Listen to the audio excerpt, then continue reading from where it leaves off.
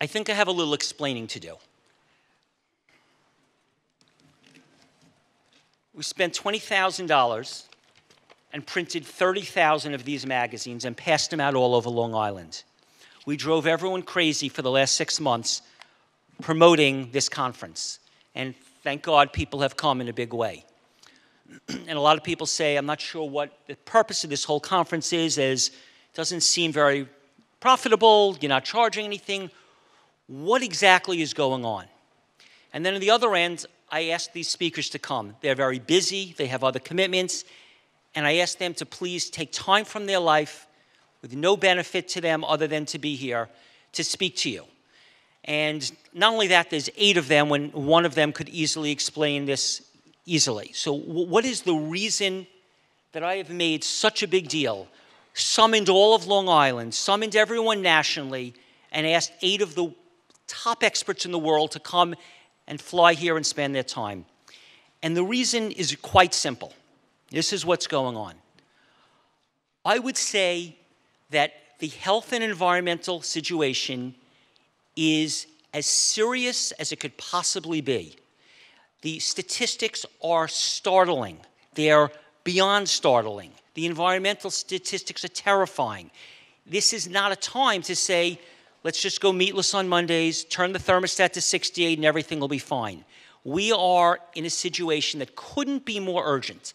The only reason that everyone doesn't know that is because not everyone's reading all the statistics. If you're reading the obesity statistics and the diabetes statistics and all the other related health statistics, you would understand that things have never been this advanced. The problem's never so severe.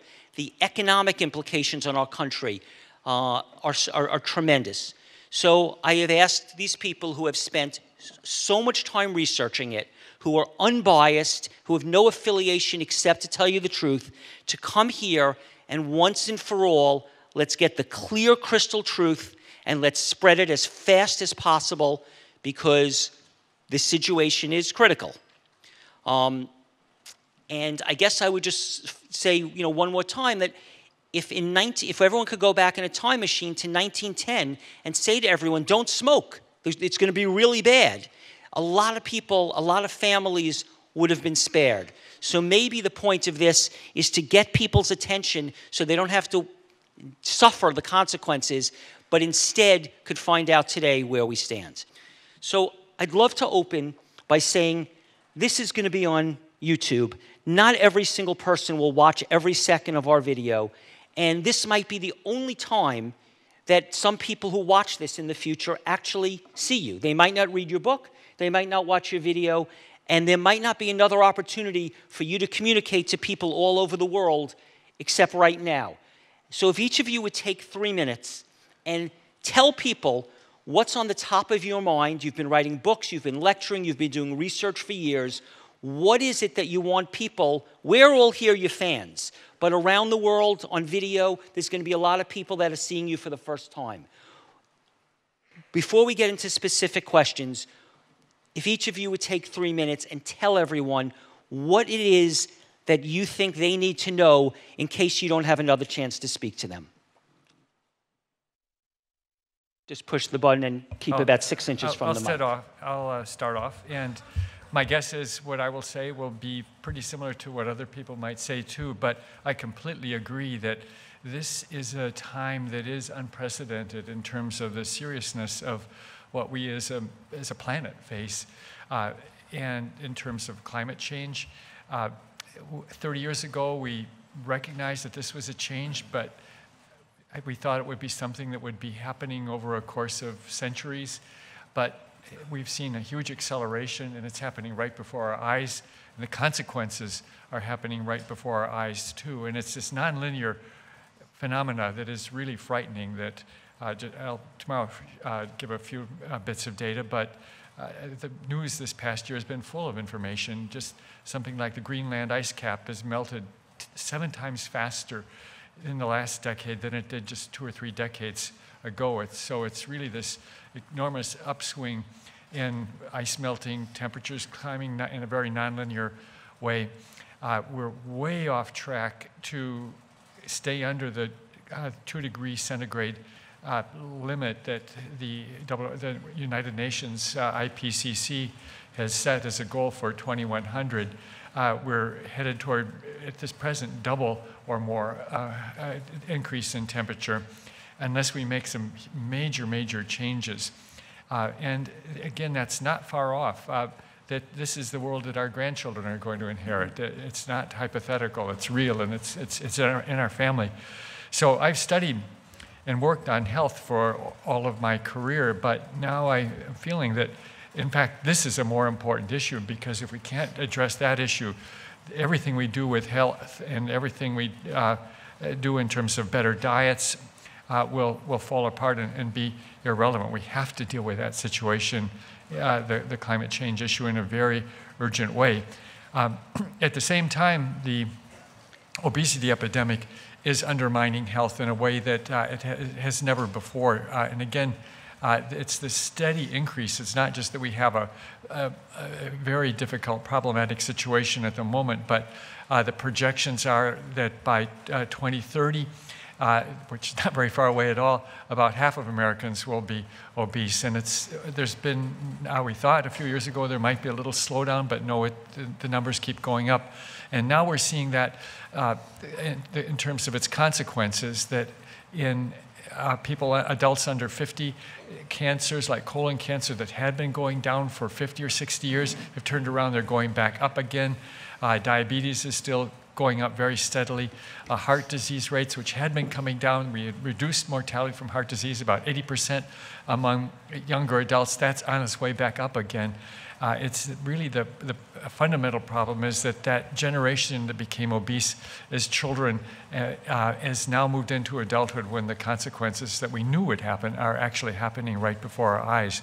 So these are really very serious phenomena. We're on track for things to get much worse unless we make big changes. But I will end with good news. There is a possible way out that is a double win, that we can be healthier, we can have a healthy planet, and healthy diets are a very important part of that solution. They're not the only thing. I ride my bicycle, but we just got an electric car last week for the first time. We have to get fossil fuels out of our society as fast as we can. So anyway, that's my 3 minutes. Yeah, thank you.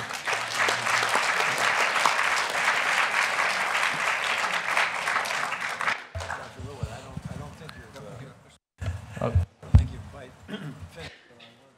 Push the button. Push that little button.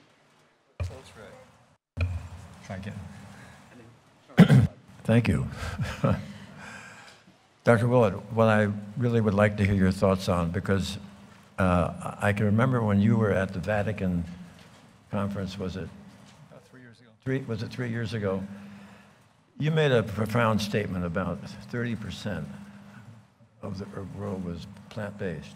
Can you remember that? Would you repeat that? That was absolutely, I think, the capstone of what you were saying. Well, I should remember it. I don't make too many trips to the Vatican, I must say. But I think we were saying somewhere around 25–30% of mortality could be prevented by a healthy diet if the world moved to a healthy diet. Yes.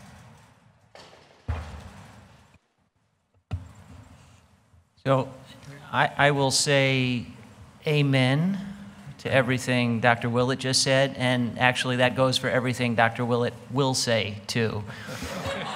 The one thing that I would append to Walter's comments is he is the lead author of the Eat Lancet Commission report on diet, people, and the planet. And if you're not familiar with that, please get familiar with that. It maps out the boundaries we have to honor if we want a sustainable diet.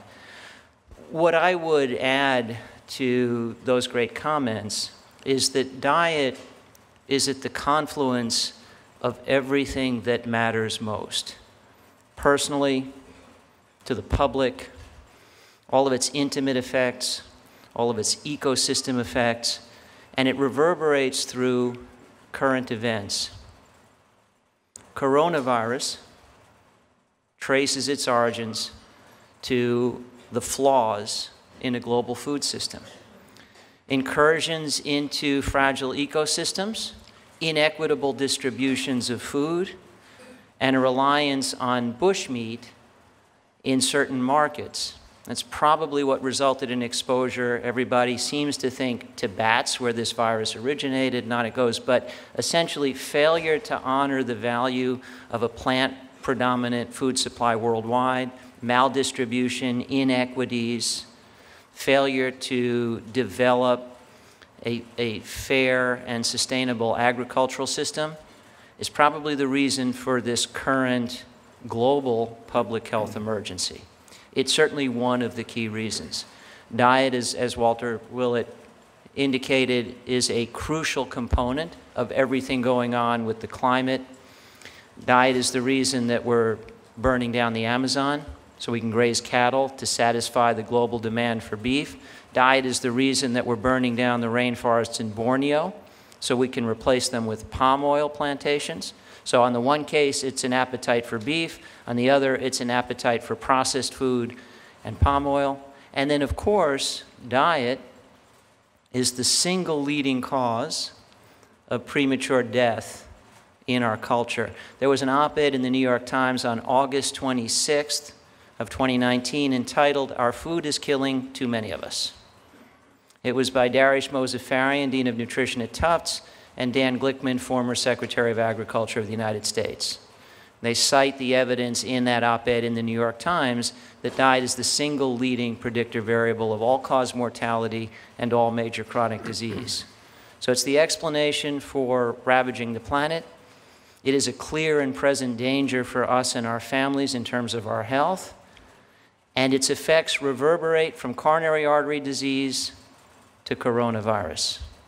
So I think on behalf of all of us, I thank all of you for having enough interest in the topic to be here on a Friday night.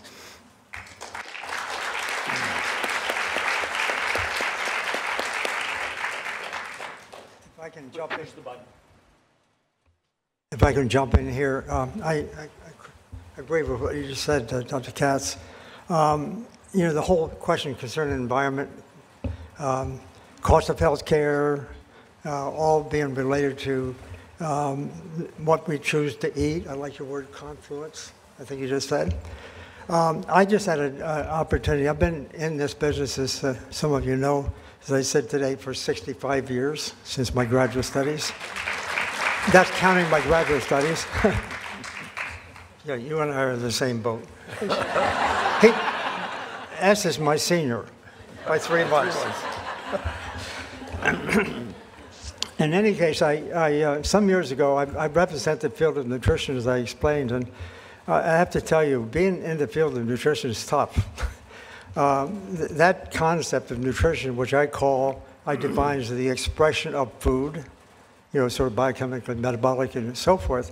That concept of nutrition I find very troubling in the sense that it's so confusing for so many people. Yet at the same time, the power of nutrition to actually express itself in a way of creating health is really, really impressive. At least that's what I've seen emerge over those years. And along the way, as I said, the whole idea of confusion struck me some years ago. You know, about 20, 40, 50 years ago, I guess.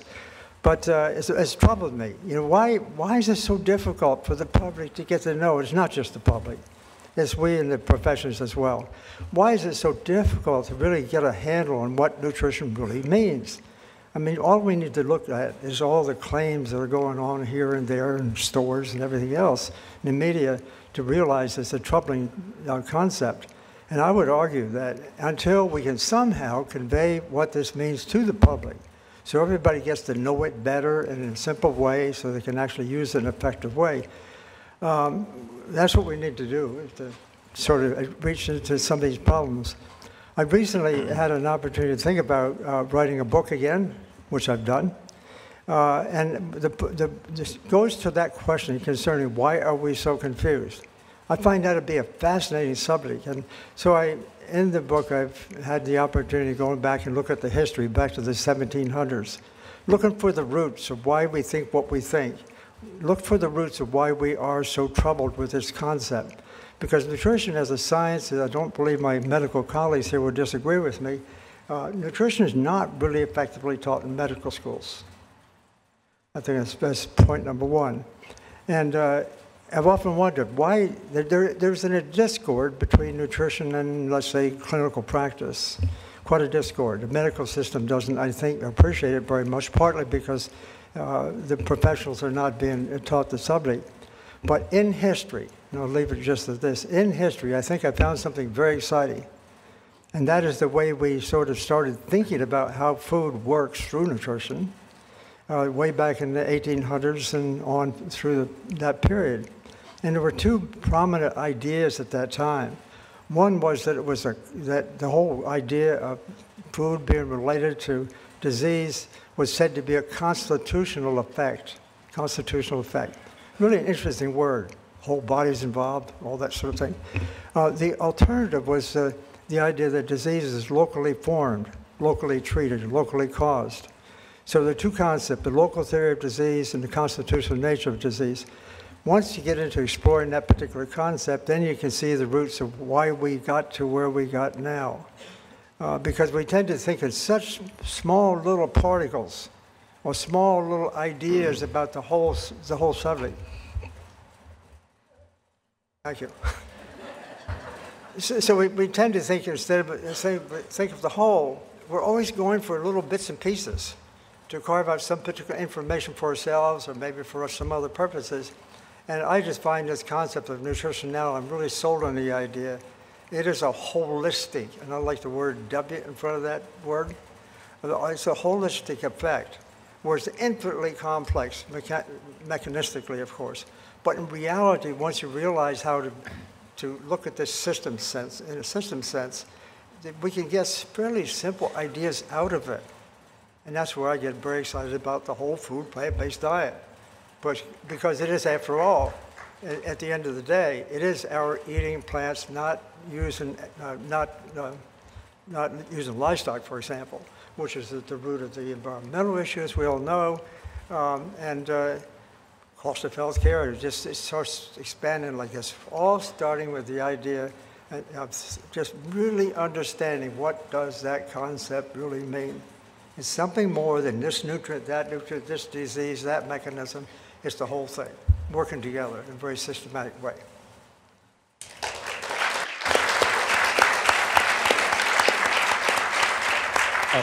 I'll follow up on... press the red buttons when you're done, so that you're not...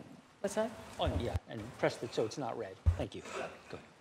I'll follow up on Dr. Campbell's comments, which I agree with everything that's been said here. The confusion about nutrition and the message that people get about nutrition. I think I am the only person here who came from a business background before I was involved in healthcare. And there's some value in that because you look at things through a different lens, like how much traction are you gaining in the marketplace, how are you convincing people, how many people are you convincing? And I think that we have a marketing problem we need to solve and a messaging problem that we need to work on. And I said last night that I think part of this is making sure that we focus on the things we have in common instead of the things that we differ on. And I think the other thing is figuring out how to take a cohesive message that is attractive to the public, making them want to jump on board. Now, we have the best story in the world. This is the best story in medicine, what we have right here, that you can, without any expense at all, in fact, your grocery bill will go down if you do this. You can go to the grocery store and make meals like you've always been doing. Nothing really changes much except the content of the food. And you can prevent and reverse diseases like heart disease and diabetes and some cancers and that sort of thing. If you could put this in a pill, I gave a lecture in Denmark last year that if I could put this information in the form of a pill, I'd have the biggest, richest drug company in the world. You would all want to invest in it, and so would everybody else. But the problem is the messaging, because people aren't getting the message. So I think what we have to do is really work on how we're conveying what we're conveying to the public in a way that makes them want to come in and join us. And I think that that involves targeting different populations of people with different messages. This is what you do when you're in business. testing, messaging, working together actually for the purpose of not only furthering research, but furthering how we message this to the public so that we gain traction faster. Dr. Furman said last night that his estimate of the number of people who are actually eating an optimal diet is about 2.5% of the population. Not just a plant-based diet, but people who are really doing it right. I'll give you another statistic that might blow your mind even more, and that is that right now the data show that 85% of people who've adopted a plant-based diet did it for ethical reasons, not health reasons, which tells us the message isn't getting through. So when you have the best product in the world, think of it if it was a drug that we were trying to market, and you're not selling it to the public. Our problem is not that the research isn't right, and the problem isn't that what we're doing doesn't work, and the problem isn't that the results speak for themselves or the science is on our side. Our problem is messaging. And I think that we should be having conferences among ourselves to not debate the science, but to figure out how to sell this to the public. And I think that's maybe the most important thing we have to deal with.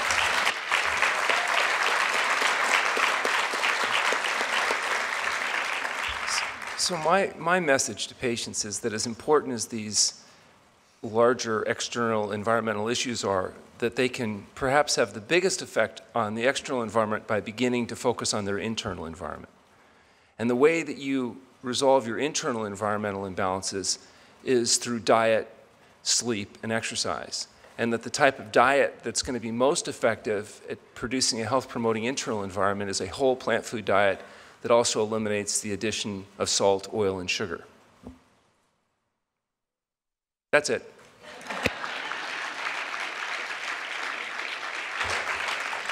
Well, I guess I'm finishing up, and I think I'm going to finish up by telling you a little story. So this story happened about 40 years ago when I was in university, and I was visiting my parents, and my dad, he loved to tease me about my interest in nutrition. And I remember him walking by. I was actually standing in the kitchen making lunch, and he walked by me and he stuck his belly out as far as he could, and he had 2 cigarettes hanging out of his mouth and a bag of chips in one arm, bag of licorice, all sorts under his armpit, and a 2-liter bottle of Coke in the other hand. And he looked at me and he just had this big cheeky grin on his face. And I just, of course, gave him the look of disgust. And a couple of hours later, I went and talked to him, and I said, I don't understand why you're doing this. You know, we want you to stick around. We want you to be here for the long haul. And he said to me, he said, you know, he said, I'd sooner live 50 years doing all the things I love to do than live 75 having to give up my freedom to do what I love. And he said, you know, I could get hit by a truck tomorrow. And I looked at him and I said, I know, Dad, but it doesn't mean you have to walk out in front of one. And the reality is that probably about 80% or more of the chronic diseases that are killing most of us are entirely preventable. It is our choice. And I think the thing that prevents people from making the right choice is that a huge need to belong to their tribe. And as we see mainstream shift, it will get easier and easier for people, and we need to do everything we can to make it easier. And the reality is, when we make a choice for our health, there are consequences beyond ourselves. And the consequences were very eloquently laid out by the other speakers. The consequences are, we preserve this planet for future generations, and we remove, to a large extent, the suffering of the 70 billion animals that are slaughtered on this planet every year for our food. To me, it makes no sense that we cause pain, suffering, and death to other living beings when it is not only unnecessary. We are destroying our planet in the process. We have a choice. and we need to make the right one for ourselves and for every other being that is on this planet.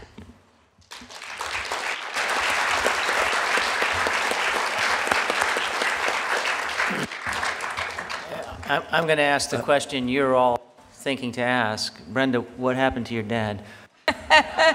Well, it is quite a story, and you know, my dad didn't make the kind of changes I wish he would have made, but he was told, he actually about 2-3 years after this interaction, he had a stroke and was taken to the hospital. His blood pressure was 220/120. His blood sugar was over 500 milligrams per deciliter. And he had to have grafts put below his heart into his legs. And he was told if he didn't stop smoking, he'd live 3 months. And if he did, he might live 3 years. And I can still remember sitting on his hospital bed and right after the doctor told him, and the tears were coming down, and he looked at me and he said, "I don't want to die. I want to dance with the love of my life at our 50th wedding anniversary. I want to see my grandchildren grow up." And it was at that point that my dad, I think, understood that without health, there is no freedom at all. And so my dad quit smoking, and he started eating oatmeal and blueberries and flax seeds instead of bacon and eggs for breakfast. And I'm very happy to say that he stuck around for probably 26 more years, way longer than anyone ever thought he would, and for that I am grateful. He died in 2011, and I miss him every day. Thank you. Thanks for asking.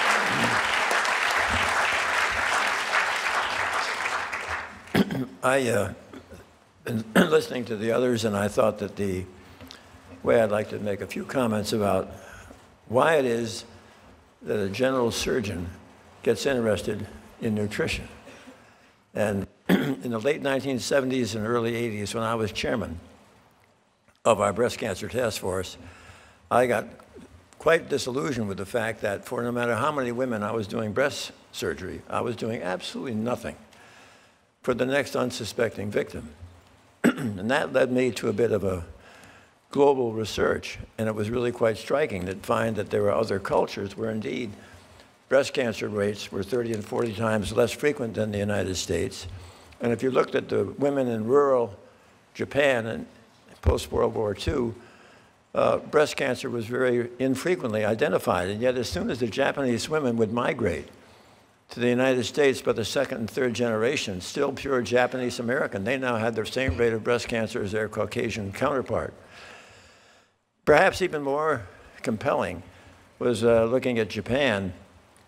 In 1958, in the entire nation of Japan, how many autopsy-proven deaths were there from cancer of the prostate?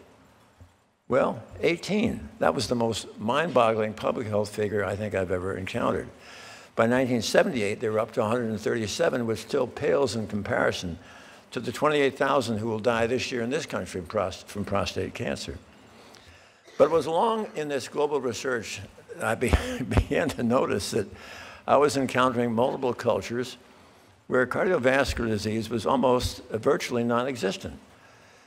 And it suddenly dawned on me that, you know, that's the leading killer of women and men in Western civilization. And really, it would be probably much more bang for the buck if we could do research on cardiovascular disease and show indeed that we could not only halt it but reverse it. But the dream was that if people could be taught to eat to save their heart, they would at the same time be likely diminishing the likelihood of having the common Western cancers of breast, prostate, colon, and pancreatic. But here's where the rubber hits the road. Everybody's talked about this message. You cannot send out a message that is based on hype and snake oil. You've got to do the science, because then I think everybody, the science, the skeptics, everybody, if your science is solid, that's what will happen. So that was led with my first study and the second study, and I think feel that the way you've heard me conclude time and again about cardiovascular disease is that coronary artery disease is nothing more than a toothless paper tiger that need never, ever exist. And if it does exist, it need never, ever progress. This is a completely benign foodborne illness. So I guess my plea to the moderators' wish that we could all sort of see what we have for the vision. My vision is that we can actually solidify the science and really get that message of science in a format that the public can get their arms around so we can really then move forward. Thank you.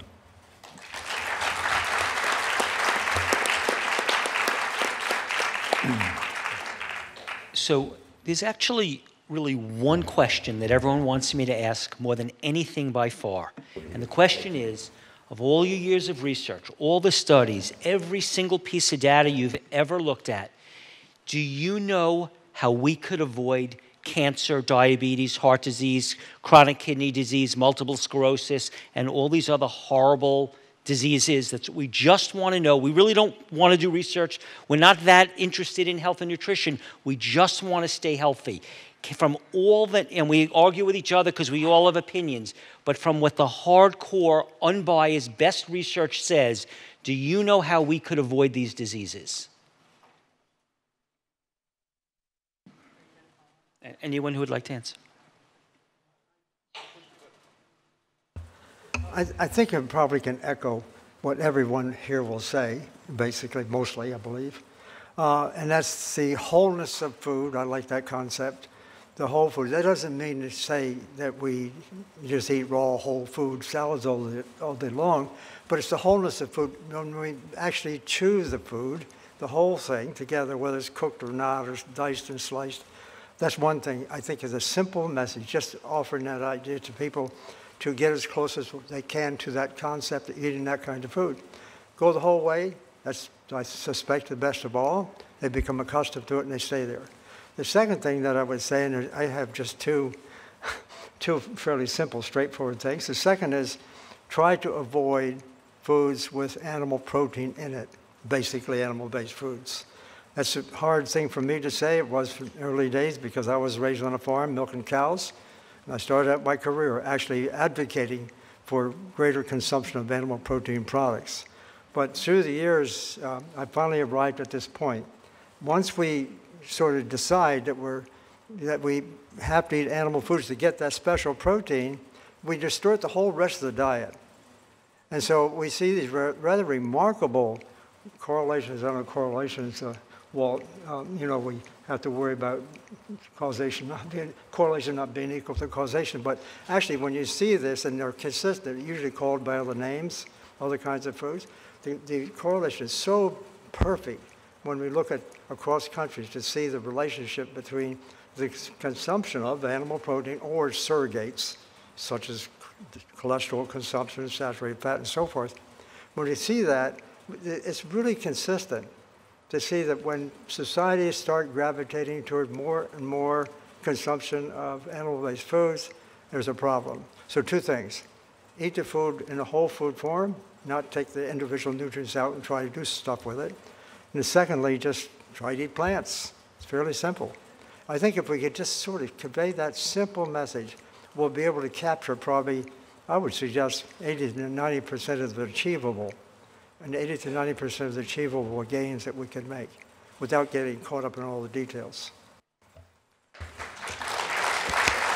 Steve, I'm going to redirect the answer a little bit, if I may. So you asked us how we can prevent all these scourges, how we can avoid them. Brenda told the story of her father, and these personal and intimate stories are always poignant. So I have one too. Athar Ali was a dear friend of mine, naturopathic physician, first my resident, then my protege, and then my colleague, the first naturopathic physician ever on the faculty at Yale. One of the most beautiful people I've ever known. Plant-based diet, no exposure to toxins, loving wife, beautiful children, tranquil, peaceful, meditated daily, slept enough, and died tragically at 42 of esophageal cancer. And I still have a hard time saying it. I still hear his soft voice in my mind anytime I talk about him. So I think one critical consideration for all of us is humility. We are vulnerable creatures. We control ship and sail, but never wind and wave. So nothing you hear from any of us can ever offer a guarantee. All we can hope to do is shift the odds in our favor.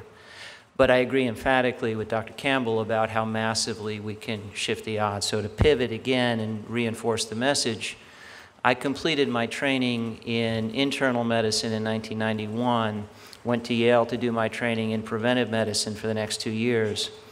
And in 1993, the year I completed that training, a paper was published in JAMA which had a major influence on the trajectory of my career. This was by Bill Foege and Mike McGinnis, entitled Actual Causes of Death in the United States. And it was an evidence-based answer to your question, Steve. So what these two epidemiologists did was enumerate the factors, the root causes explaining the leading causes of death every year in our country. So they went beyond what winds up on a death certificate to say, okay, the death certificate says stroke or heart disease or cancer, but we want to know what caused that. And by the time they were done, almost all of the premature deaths that happen in this country every year, but for a rounding error, were explained away. And the full list of factors was 10 things, and that list included environmental exposures to toxins, socioeconomic disparities. Poverty is a leading cause of death, right? So some of what we need to do is not just about how we take care of our own bodies. Some of what we need to do requires action by the body politic. But what reverberated with me as a young man just starting my career in preventive medicine was that 80% of the net effect was concentrated in the first three things, which I've described ever since as bad use of feet, forks, and fingers. Right? Physical activity levels were inadequate, dietary patterns were bad, and we were smoking excessively. Again, diet's now number one, but if you go beyond that list, you can append a few more. I like feet, forks, fingers, sleep, stress, and love. That's a bit more holistic, Colin, to tap into the theme. And so we can shift our personal risk, and we can shift the risk at the population level massively away from all of these chronic diseases and premature death from any cause. That's got to be good enough, because we don't get a guarantee no matter what we do.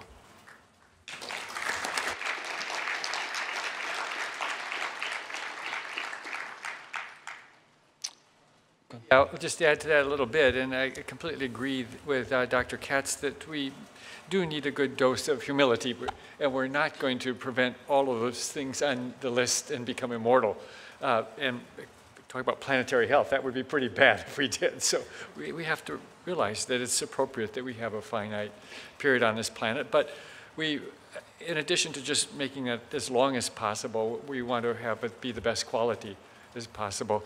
And I agree with what others have said about the general direction of diet that has been described is clearly well established, based on strong evidence. And I think as Pamela says, we need to focus on the big picture where there's strong agreement. There's always going to be some disagreements about some of the details, maybe not always, but at least for quite a while, I'm sure there will be. And that's where we tend to focus our discussion, but we shouldn't lose sight of the commonality. It naturally is, there's no interest in talking with each other about the things where we agree, because we don't learn anything. It's boring. It's where we disagree. It's more interesting, and it stimulates science and advancement. And there are lots of details we don't know. Not all vegetables, it's very possible that not all vegetables are healthy, even whole vegetables. Because those, number one, have been bred to be, they're all not, none of them are natural, the things we eat, except wild blueberries and a few other things. They've all been distorted to be most attractive to our taste. and yield and things like that. So it's not automatic that everything is healthy. And the other thing is that David is quite right that we can't forget smoking, physical activity, and a lot of those do converge to in terms of overweight being a very big risk factor. And then there's some things on your list like multiple sclerosis. We are learning now that there's almost surely a viral component to that, but now very strong evidence that inadequate vitamin D is part of the picture of the etiology of multiple sclerosis as well. So a diet isn't going to cure everything, but it does, as David said, put the odds strongly in our favor. We had a paper just published this past week looking at how much healthy life expectancy we could gain by adopting that simple set of healthy behaviors. We had earlier published that we could add 10 years to our life by that simple set of behaviors, where the causality is well established, I think, through multiple kinds of studies, in particular, not smoking, being physically active, maintaining a healthy body weight, and adopting a healthy diet. What we just published this past in the past few days was these added 10 years are all healthy 10 years. It's not that we're just headed toward more years in a nursing home or something like that with dementia. And so it does seem that there is a huge opportunity for putting the odds of having healthier years in our favor. But any one of us could have something really bad happen to us next week. We could be diagnosed with a lymphoma that we don't know how to prevent yet and things like that. So there's still a lot to learn. But with what we have in hand, as Pam says, this is better than any medicine on the shelf.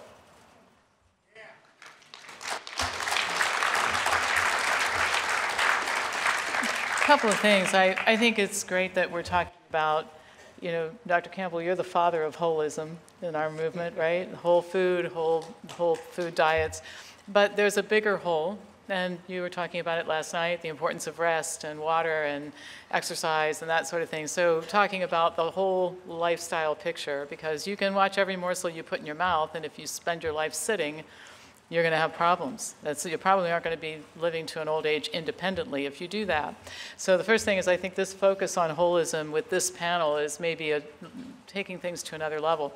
When it comes to risk, I don't think we can promise anybody anything, but people ask me all the time, so if I do this, if I do everything you're talking about, is this a guarantee that I'm not going to get sick? It's not. But I teach through analogies, so I tell people, I want you to think about your health like driving a car. Okay, I drive a car, keep it in good working order, I have insurance, I fasten my seatbelt, I observe the speed limit laws almost all the time, and I watch, I'm very careful, I don't drive when the conditions are terrible, and I don't drink and drive and do stupid things like that. Now, having said that, I could, on my way home from the airport on Sunday, get hit by a bus, the proverbial bus. There's nothing you can do about that. The problem is, if you get so worried about the bus, which is not likely to happen, you don't pay attention to the things that are most likely to happen, which is degenerative disease, and that's where the habits that we're talking about here become so important. So I don't think we have to give people a guarantee. I think we have to put the promise that we're making in perspective that way, and it's the best shot you have. It isn't perfect, but it's the best shot you have, and I don't think if anybody really understood the statistics like the group of us do, that they would opt to do anything else, because from a statistical standpoint, it's your best shot of living to old age independently, not in the home.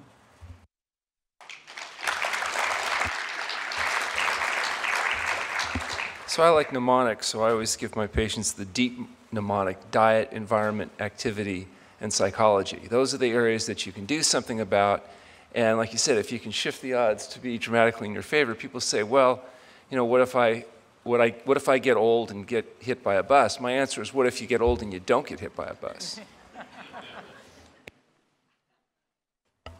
And just to comment at the confluence of what you said, Walter, and what you said, Pam, I think the value proposition, Steve, isn't just dialing down the risk of something bad happening at some point in the future. Yeah, you can do that. Shift the odds massively in your favor. But per this paper you just published, Walter, and when is there a week you haven't just published a paper? Let's be honest about it. It's really annoying.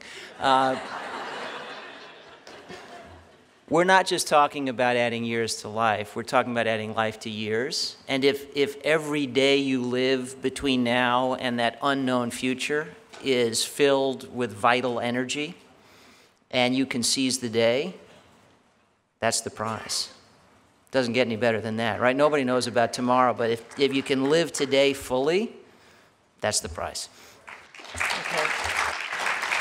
Okay, so now my marketing business mind is working.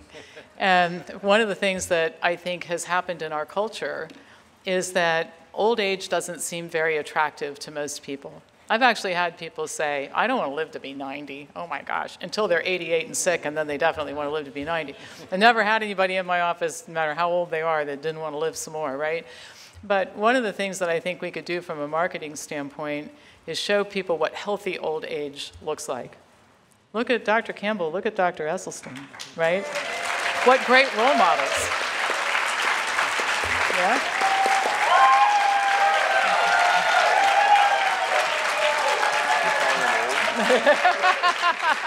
Yeah, Dr. Goldhamer's just said, are you calling them old? Well, but they're older than me, and I'm understanding how to love people who are older than me now that I'm this age, right? But anyway, I think that would be such a great way to show people what you have to look forward to. I mean, if you look at people, no wonder people don't want to get old. They see family members ending up in memory care and nursing homes. I don't want to do that either. But if you show me a way that I could be productive and still living in my own home and working every day and doing what I want to do when I'm 97, I want to sign up for that, and most people, I think, actually do.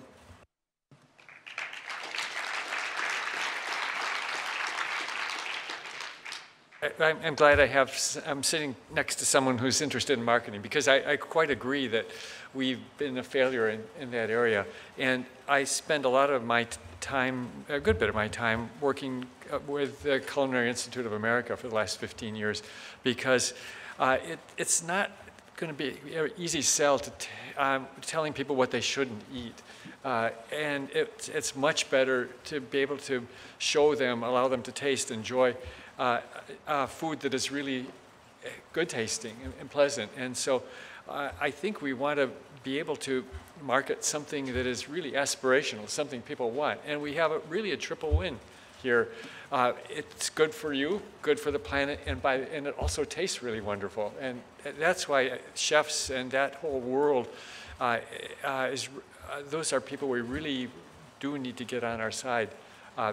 We're not going to sell deprivation. That's a hard sell, even though you could make a statistical case for it. But I think we can sell this in a very positive way.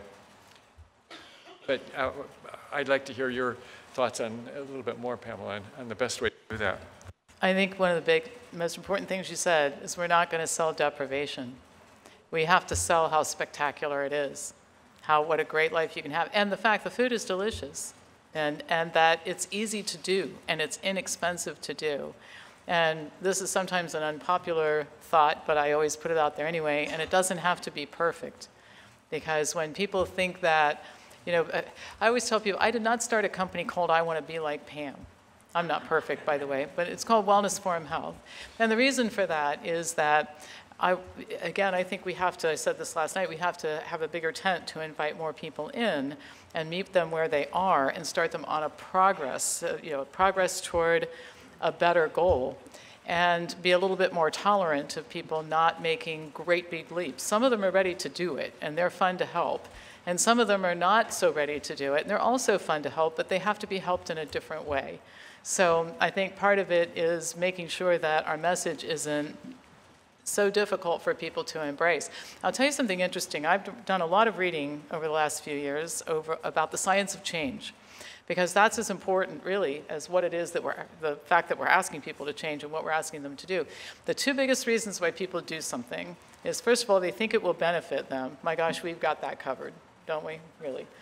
But the second one, and it's just as important, they can see themselves doing it. And I think that's where we have to really work on our message. That's where we have to really work on meeting people where they are. Not only is this the best thing ever for your health, but we promise you can do it or your money back. Okay? We promise you'll be able to do it. And those kinds of, I think that is an area we could work on too, is making people feel this is doable by anybody. Let us show you how.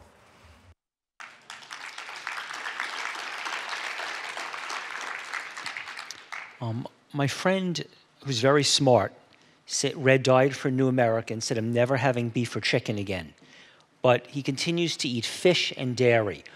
What do you need to say to him? In other words, he's only interested, like, what's the problem if he eats, what's going to happen in his life differently if he was eating beans and quinoa and beans and grains versus eating fish and cheese, fish and dairy? Well, what's going to happen in his life differently health-wise because on a regular basis he eats fish and dairy as opposed to if he was eating a whole food plant-based diet?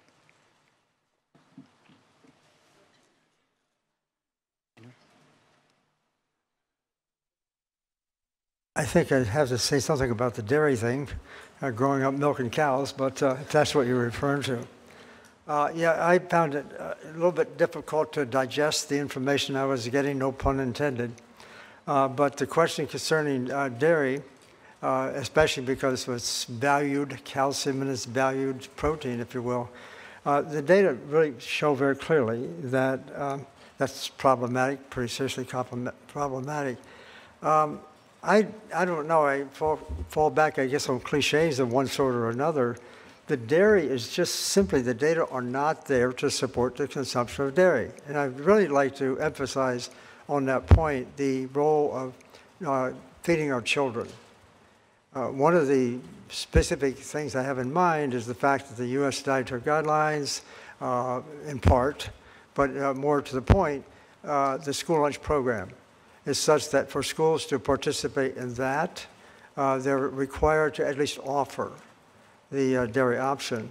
I've found that troubling because that, in that case, is a marketing ploy as far as I'm concerned.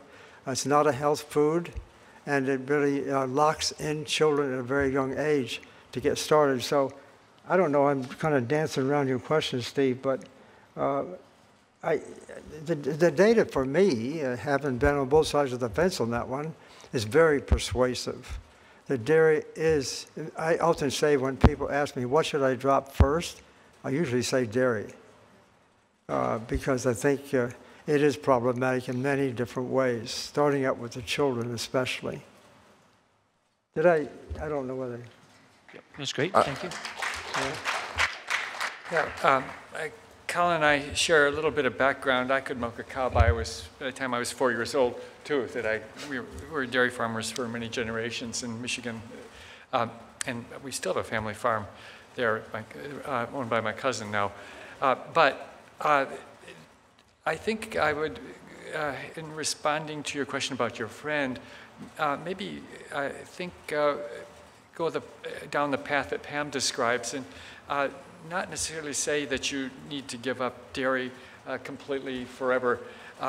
There's lots of evidence that replacing dairy with some healthy plant-based protein sources like nuts and legumes and soy products will randomize trials showing it will improve your blood lipids.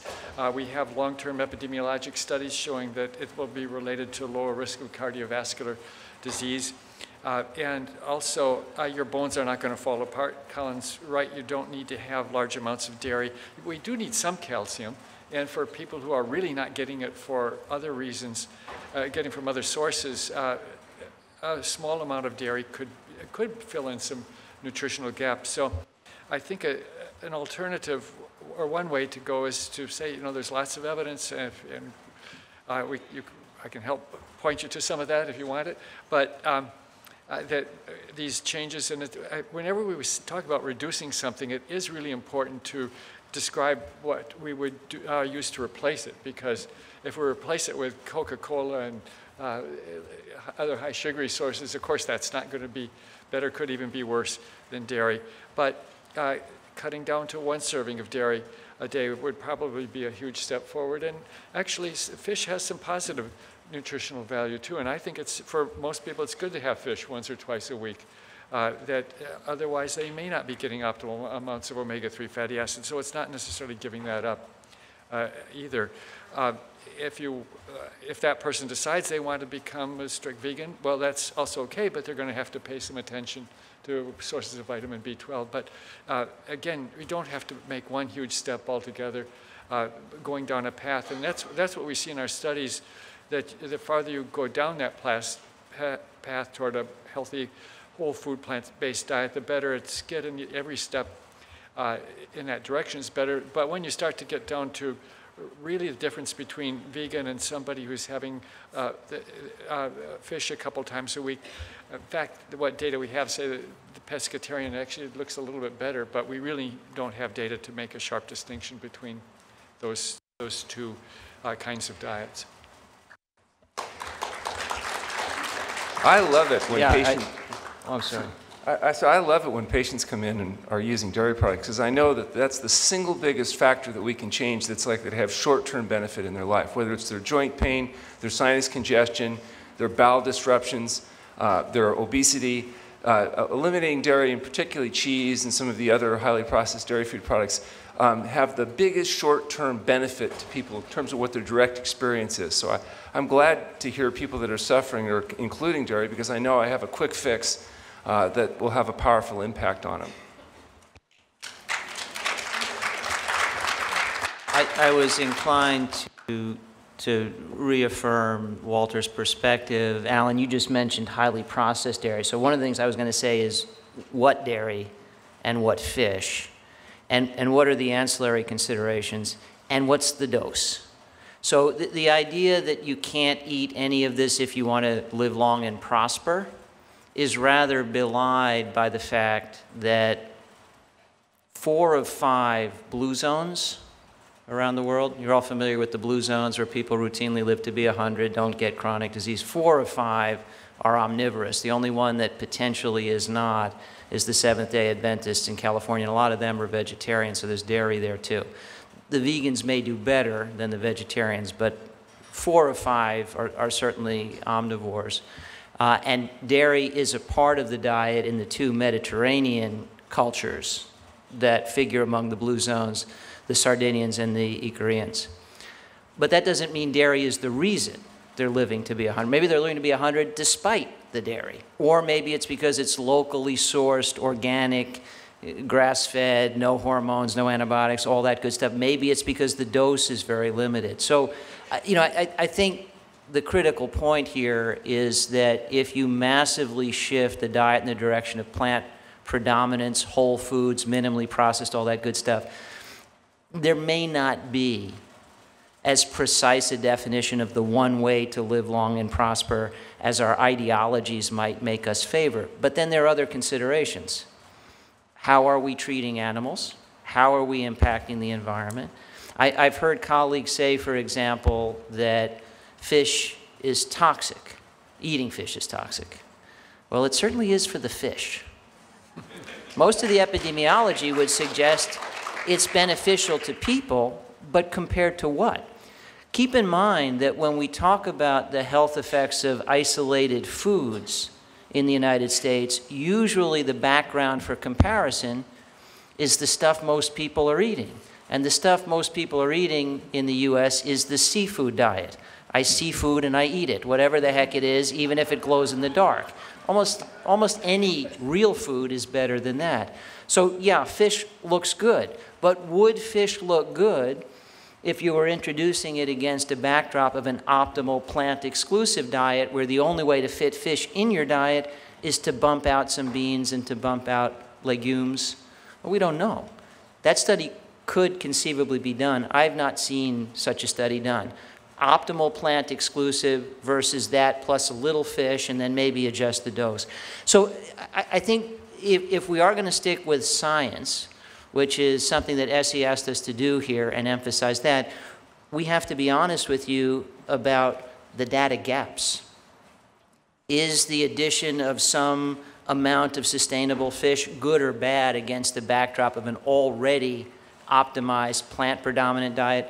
I don't think we have data to answer that. Will some small amount of locally sourced dairy preclude you from living to be 100 free of chronic disease? Your friend? No, because they're doing that in Ikaria, Greece, they're doing that in Sardinia, Italy. Maybe they're doing it despite the fact that they eat dairy. Maybe dairy is making some small beneficial contribution.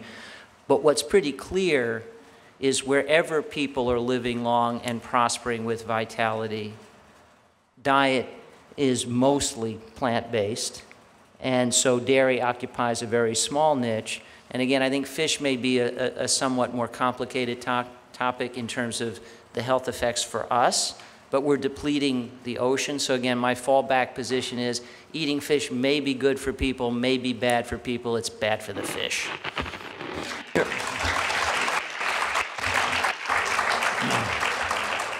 I would be with... Go ahead. Just one thing I want to add to this. I would be with Dr. Goldhamer for getting rid of the dairy because I think it is the low-hanging fruit to help people get better quickly. The mitigating factor with the blue zones that I think we have to take into consideration is there's a difference between somebody who grows up in Icarus, Greece, lives in a cloistered environment, eats an optimal diet from the very moment they enter the world, breastfed, good food, fresh food, and what can be in a diet when life starts that way, versus the types of people who are ending up in our office who did not start life that way. That's what you see in your practice, Dr. Esselstyn. So I think that's a mitigating factor that has to be taken into consideration, that if you lived in Sardinia your whole life and your diet was perfect from the get-go, but included some dairy and that sort of thing, you probably can get away with it. But that's not our patient base, right? Yeah, I think there's some fascinating parts of this discussion. I think we always have to, as physicians, we have to distinguish whether we are advising people who are well what they should eat and people who are sick, how we can alter their diet and actually restore their health. In my particular practice with patients who are all sick with triple vessel coronary artery disease, I play hardball. I don't want them to have one single morsel past their lips that is going to further endanger their endothelium and its capacity to make nitric oxide. And we've shown time and again, when they do this, we can halt the disease, and we often get reversal. But the point I want to make about wellness is I've been out on the circuit with this now for more years than I'd like to remember. It's possible that that I'm beginning to be haunted somewhat by the fact that almost invariably in the audience that I'm facing, there are going to be persons who are sick that I'm addressing, and then there are going to be those that are well. And it's been haunting me more and more in the last year or two that really, who are the people who are sick? They were all the previously well. How did they get sick? By eating the foods that injured them. And some of those people took enough of those foods to injure them to the point where they got sick. I'm reminded of a study several years ago of 905,000 patient years of follow-up. And what happened in that particular subset that I was fascinated with were the men and women who were 55 years of age. And they had absolutely optimal risk factors. Their weight, their blood pressure, their cholesterol, everything was fine. And they followed them for 30 years. At age 85 now, 30% of the women and 40% of the men had now developed cardiovascular disease. So I think that we have to kind of think carefully about those who are well today and what is the message that we want to give them to maintain them in that state. So,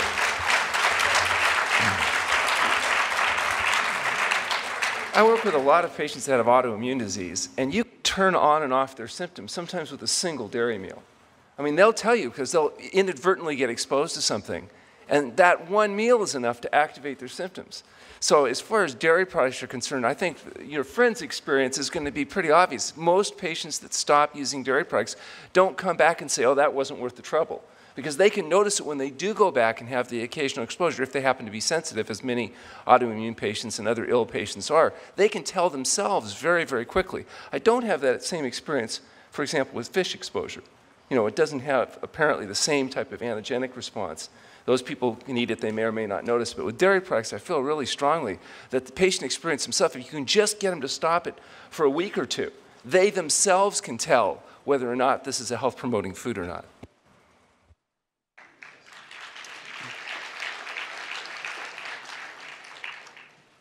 While we're here, and there's 7 of you, it's very easy to feel like this is the consensus.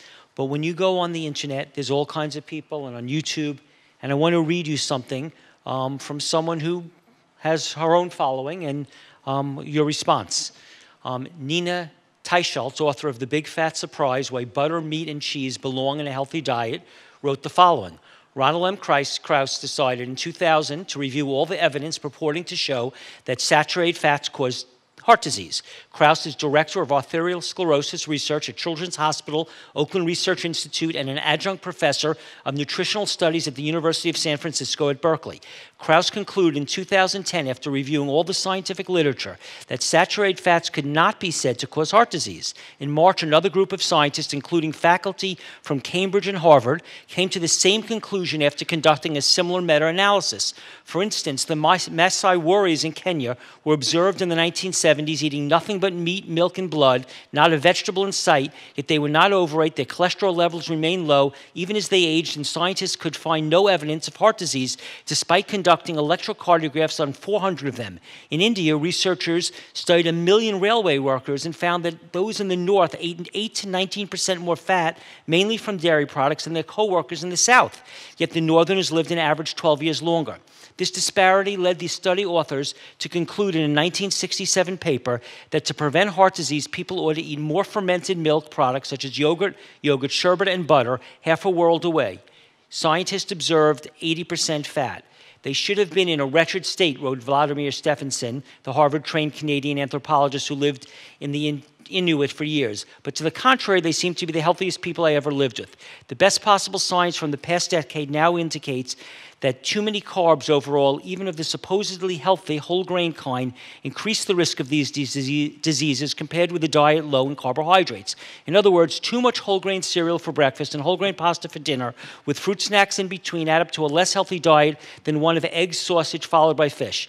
Our dietary guidance has been followed the Ansel Keys view for 50 years now. Despite £500 million spent trying to prove this hypothesis, the evidence of its health benefits have never been produced. Meanwhile, the rates of obesity and diabetes are rising, and heart disease remains a leading cause of death. Your thoughts?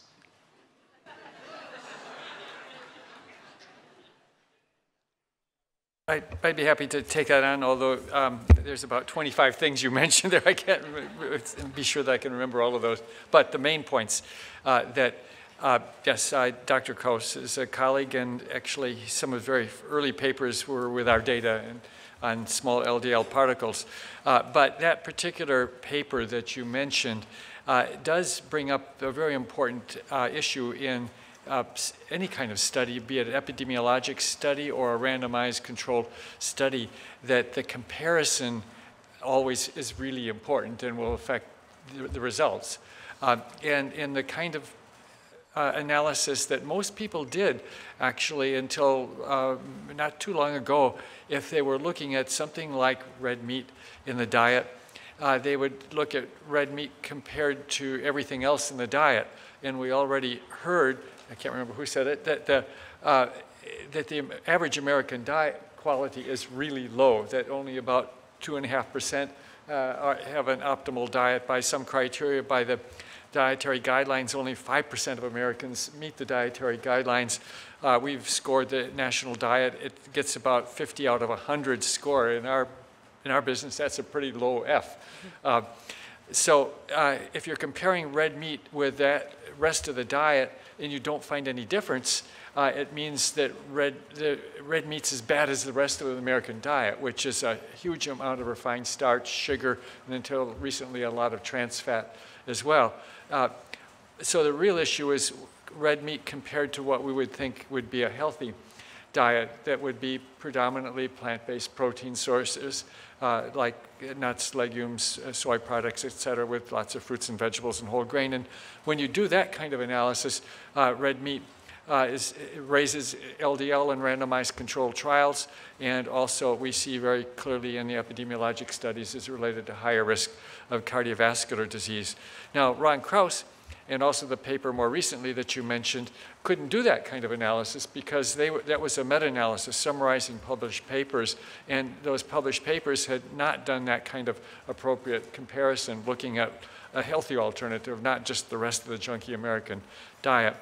And that's a fundamentally important point. I know Colin's made that point earlier on too, that the comparison is critically important, whether it's an observational epidemiologic study or a randomized trial. The comparison determines to a very heavy degree what you'll have as the outcome. So a lot of these other sort of anecdotal comparisons, the Eskimos, for example, Inuits, that in reality we don't really know what their health was. That the best data we have is that they haven't been living very long. But we just simply haven't had good records. Human beings are remarkable. We can survive and reproduce on an incredibly wide range of diets. We are adaptable.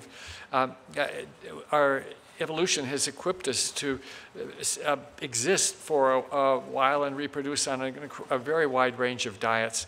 But that doesn't mean that they're going to be optimally healthy if we want to be living to age 70 or 80 with the best function that we possibly can. So I think those kind of anecdotal comparisons maybe get us started. They ask questions. It raises interesting questions about what Inuits have been eating and their health conditions, but it really is, if you want, she's been critical of epidemiologic studies, but she raises the crudest kind of epidemiologic study to try to make a point.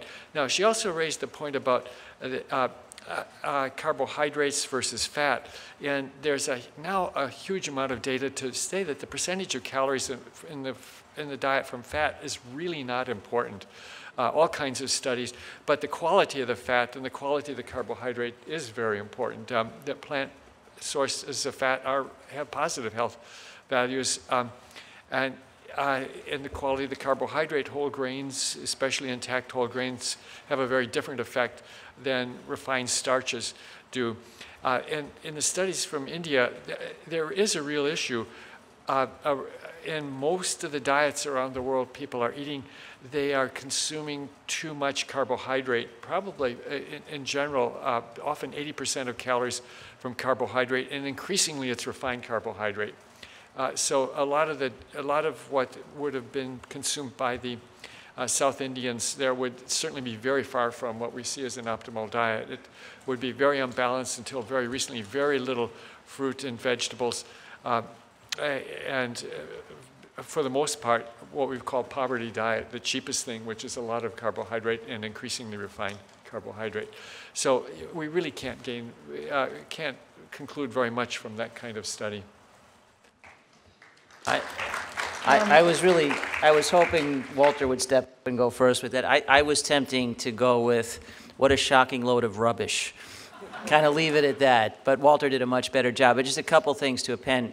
In 2020, we no longer have the privilege of talking about diet for human health without considering environmental impact, even if it were true, and it's not, but even if it were true that your diet could be optimal if you were eating red meat and high intake of saturated fat routinely, if it's going to destroy the planet, frankly, Scarlett, who gives a damn? I don't understand that blind spot in the carnivorous argument. There are no healthy people. There are no healthy people on a ruined, ravaged planet. It's our one shared home. All dietary discussions have to factor that in. So, completely omitted. Walter went over all of the epidemiology, and I completely agree. The one thing that I would append, there's a shibboleth in the mix here. And that's the notion, and you hear it all the time from this particular writer and many others. We've had this dietary advice to cut back on saturated fat for a long time, and yet we're fatter and sicker. Therefore, the advice was wrong. No, we never took it. And besides, there's more than one way to eat badly, and the American public is totally invested in exploring them all. So We never really cut back much on saturated fat, but to whatever little extent we did, we loaded up on SnackWells. We weren't eating more broccoli, rabe, and lentils. And so what we wound up with was a higher intake of total calories, a high intake of refined carbohydrate, and for the most part, an excess of saturated fat relative to recommendations into the bargain. You can't say the advice was wrong if all of the data you have about bad outcomes pertain to people who never followed the advice in the first place. And then in terms of why we never followed the advice, Pam, I think that's in your sweet spot, because the marketing of all the junk food was highly effective, right? When we were fascinated with cutting fat, if all there had been were wholesome, natural foods to do it with, maybe we would have eaten those, but immediately we got SnackWells and low-fat junk food. When we became obsessed with cutting carbs, there was a whole suite of low-carb junk foods. Now you can have gluten-free junk food, and basically you can have any flavor of junk food you want, and that's all marketed very successfully. So we never followed any sensible guidance, and for the most part, we still don't.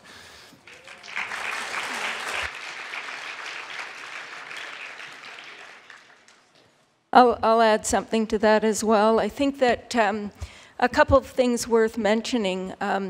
One is that there was a recent study, 2018, I think it was Seidelman's group, that looked at carbohydrate intake and mortality risk. And in fact, those eating the least amount of carbohydrate had a 32% increase in mortality. The folks that had, as a group, the lowest mortality were consuming about 50 to 55% of calories from carbohydrates. And then at the other end of the spectrum, the people eating the most carbohydrates had about a 23% increase in risk. However, the research team said that it was very clear that there was a segment of that group that had higher mortality, that their carbohydrates were coming from refined foods. And of course, you can't remove everything of value to human health from a food, add a bunch of crap to it and expect it to support health. That doesn't happen. But what was really interesting was that the other end of that high carbohydrate group was actually the lowest risk of mortality of all segments of that particular population, and those I would expect were the people that were getting their carbohydrates from foods that were packaged with fiber and phytochemicals and antioxidants and everything else. And that study went another step, and they looked at replacing carbohydrates. If you replaced carbohydrates with animal protein, you increased mortality 18%. But if you replaced carbohydrates with plant protein, you actually reduced mortality by 18%. And that tells us something. And then the second thing I would like to mention is people need to understand sometimes research can take a slant that we might not necessarily recognize based on headlines, butter is back, and so forth. I think one of the best summaries of what we know about the effect of fats on human health, and saturated fat in particular, was the presidential report from 2017. And they concluded what we know: saturated fat increases the risk of heart disease. But what's really interesting was, I remember when the 2014 Chowdhury study came out, that concluded that saturated fat has been vindicated, essentially. And those studies that suggested saturated fat has been vindicated, I don't think any of them actually showed saturated fat has been vindicated. Rather, if you replace saturated fat with refined carbohydrates, you're no further ahead. If you replace saturated fat with polyunsaturated fat, you are further ahead. So those are the kinds of things that we learned from these studies. But one of the things I thought was particularly interesting was I realized that one of the authors or co-authors on that study had been a researcher with Epic Oxford. And I asked her, I said, can you explain the findings of this study? Well, she said it's very simple. She said, I had no idea that she was involved in the beginning. And she said in the beginning, when they did this study, we found that there was a 19% increased risk in heart disease with increased intake of saturated fat. I can't remember all of the details, but she said the study was rejected by the journal we submitted it to. So the lead author reworked the data, removing certain things until there was a different result, and the study was accepted. And she said, in no way does that study change anything we know about saturated fat and its impact on heart disease. As far as I'm concerned, and she was one of the co-authors, we still need to be restricting saturated fat. That's a very interesting story, that the journal basically changed the conclusions. And I heard that from another co-author on the paper, and the other who was not told by the primary author that they had basically changed the data and the conclusion. And it's very curious because it was the same journal and the same editor that just pushed this story about you can eat all the red meat you want to. Yeah, very interesting. Yeah, that's disturbing. Great comments by Brenda and raised some good points about the studies. Just one thing, she mentioned a presidential report. That was the American Heart Association president. It wasn't Trump. Oh, thank you. Yes, exactly. Okay, I'd like to ask each of you a different question. Good point. You could all answer each of your own questions and comment on someone else's if you like. I'm going to ask them all at once, and then you could each answer it. Dr. Katz, you mentioned in a previous talk that 23,000 people in a study had an 80% less lifetime risk of all major chronic diseases, such as heart disease, stroke, diabetes, cancer, and dementia. What did these people do to achieve this result? Dr. Willett, tell us about the study out of Harvard that showed the higher the percentage of total calories from saturated fat from meat, processed meat, dairy, and processed dairy, the higher the rate of premature death from all causes. The higher the percentage of fat from unsaturated sources, the lower the rate of premature death. Dr. Campbell, in Chapter 13 of the China study, what did you mean by science, the dark side? Dr. Esselstyn, why do you say we have built $1 billion industry around an illness that does not even exist on half the planet? Is it really possible to be heart attack proof, or is that just a way to get everyone's attention? Can we really go to, what does that mean? Does that mean we could really completely eliminate the risk? Dr. Goldhamer, what is the ideal fasting schedule for a person who is going to do it from home? Should they fast 1 day a week for each month, once every 3 months? How long would the fast be if they wanted to do it from home? Dr. Popper and Brenda Davis, our audience is probably predominantly women, and it's probably more of an over 40 audience. What is the reality for premenopause and menopause? In other words, what should women expect their hormones, their emotional state, their physical state, their sex drive to be? It seems like it's an under-discussed topic, and women are led to believe that they're supposed to be like they are in their 30s when it's completely a different situation, and it's not really addressed. So what is the realistic expectation of what they should be expecting, and what can they do to make it the most comfortable experience? Anyone can start and answer your question. Well, I'll go first. I'm better now than I was in my 30s. In my 30s, I was still eating cheese and I was fat, so this is a whole lot better. I think that the thing that we have done in the United States is we have medicalized women's stages of life. Women can't have a menstrual period without some kind of intervention. They have trouble getting pregnant. Pregnancy is treated like a disease. Menopause is a disease that requires treatment. And I always think about how it must have been when we were hunter-gatherers and cave dwellers and somebody said, well, I can't go looking for food today, I'm PMSing. I mean, seriously, this is not the way we were designed to live. So what happens at menopause is that it all catches up with you. You know, the bad habits, the excessive eating, being overweight, not exercising, not taking care of yourself, the older you get, the more this stuff catches up with you. And so most of the women who come to me to talk about what do I do about menopause, I'm miserable, if you ask them enough questions, they'll tell you that they were miserable when they had their first menstrual period, now at the age of 8, unfortunately. It used to be a lot older than that. And then ever since then, they've been having problems. So the key is the earlier you start taking care of yourself, the more uneventful this will be. And uneventful meaning it doesn't really change much other than we are all getting older and we can't do much about that, darn it, because I'd love to stick around for a couple hundred more years if I could. But if you have reached the age of menopause, now what you have to do is the accelerated program. In other words, you got to get in the gym and take off that weight and go to hot yoga and start sleeping well and eat an optimal diet and get yourself hydrated. And you got to stop running around after everything on the planet except for yourself. I mean, I've been thinking about writing a book called Me First, Why You Should Take Care of Yourself Before You Worry About Everything Else on the Planet.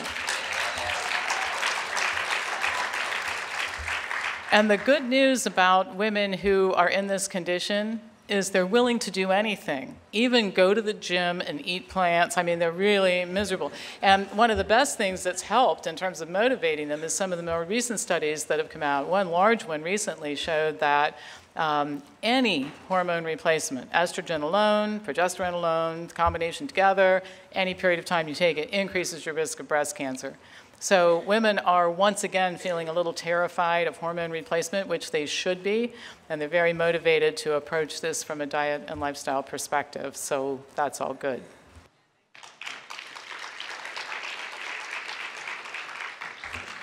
Steve, can I ask you, did I have the same question as Pam? Yes. Oh, okay, well, I guess we may as well, I'll contribute as well. You know, I completely agree, you know, talking about how you feel even better than you did when you were in your 30s. I can honestly say I don't really feel much different than I did when I was in my 30s.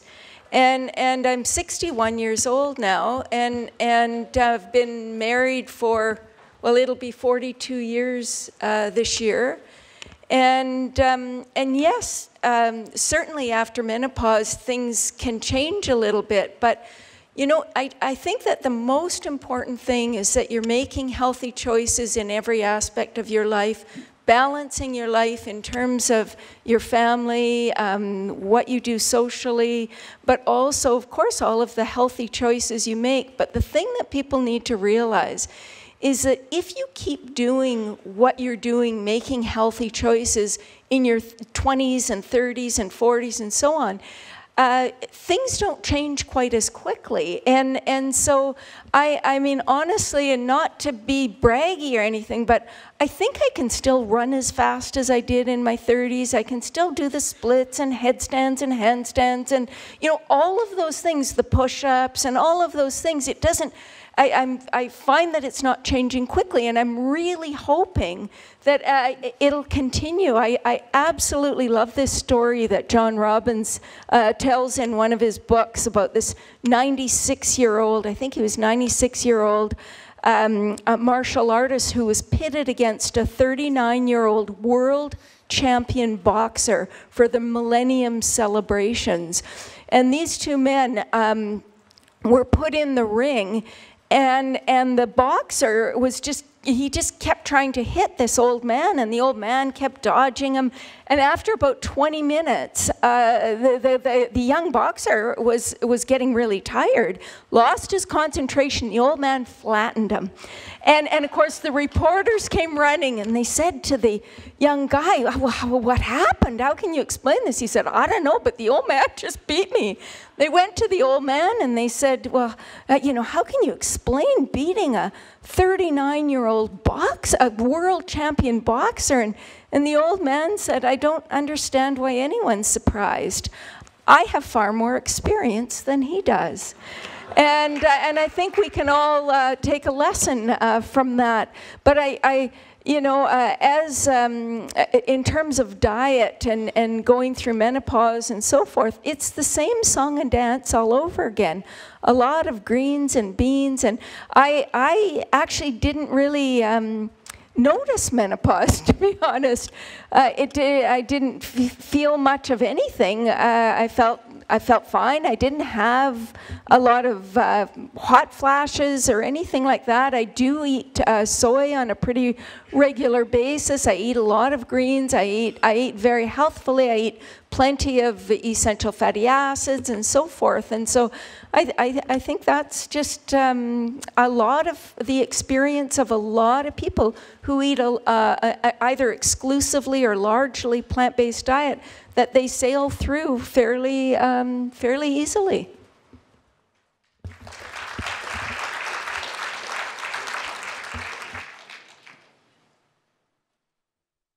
I told Brenda I thought she still was in her 30s, so.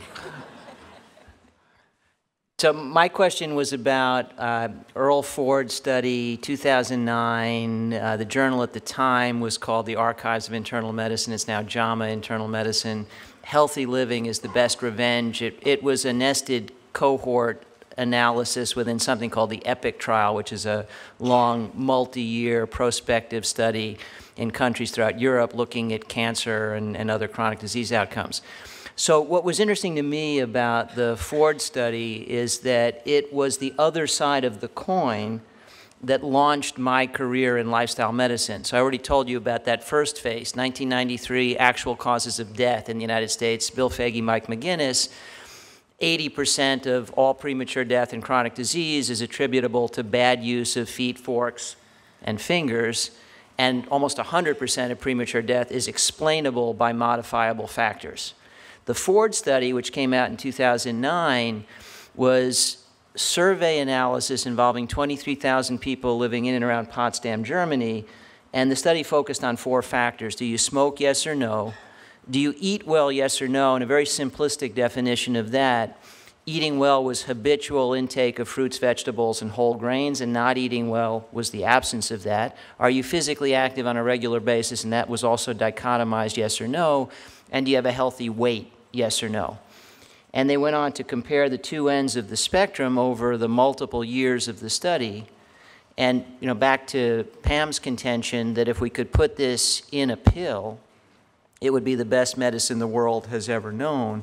So the people who had 4 good answers, I don't smoke, I eat well, I'm active, my weight's fine, had an 80% lesser incidence of all major chronic disease over the multi-year span of the study than people who had 4 bad answers. I smoke, eat badly, don't exercise, my weight's not so good. If you flip the switch from bad to good on any one of these factors, the probability of developing any major chronic disease went down about 50%. But fire on all 4 cylinders, it's an apparent 80% reduction. As best we know from other data sources, it's lifelong. 80% reduction in the risk of ever getting heart disease, cancer, stroke, diabetes, dementia, all the things we don't want to have happen to us. Now, some of these conditions are much more modifiable than others. We could virtually eliminate type 2 diabetes. We could virtually eliminate coronary disease. We probably have a little less control over cancer. But when you aggregate all major chronic disease and look at that as one variable, 80% reduction by not smoking, eating well, being active, healthy weight. This was just one study. But to me, it was quite provocative because the McGinnis and Foege study said, here's all the bad stuff that happens if you get these wrong. The Ford study was a beautiful rebuttal saying, if you get them right, here's all the good stuff.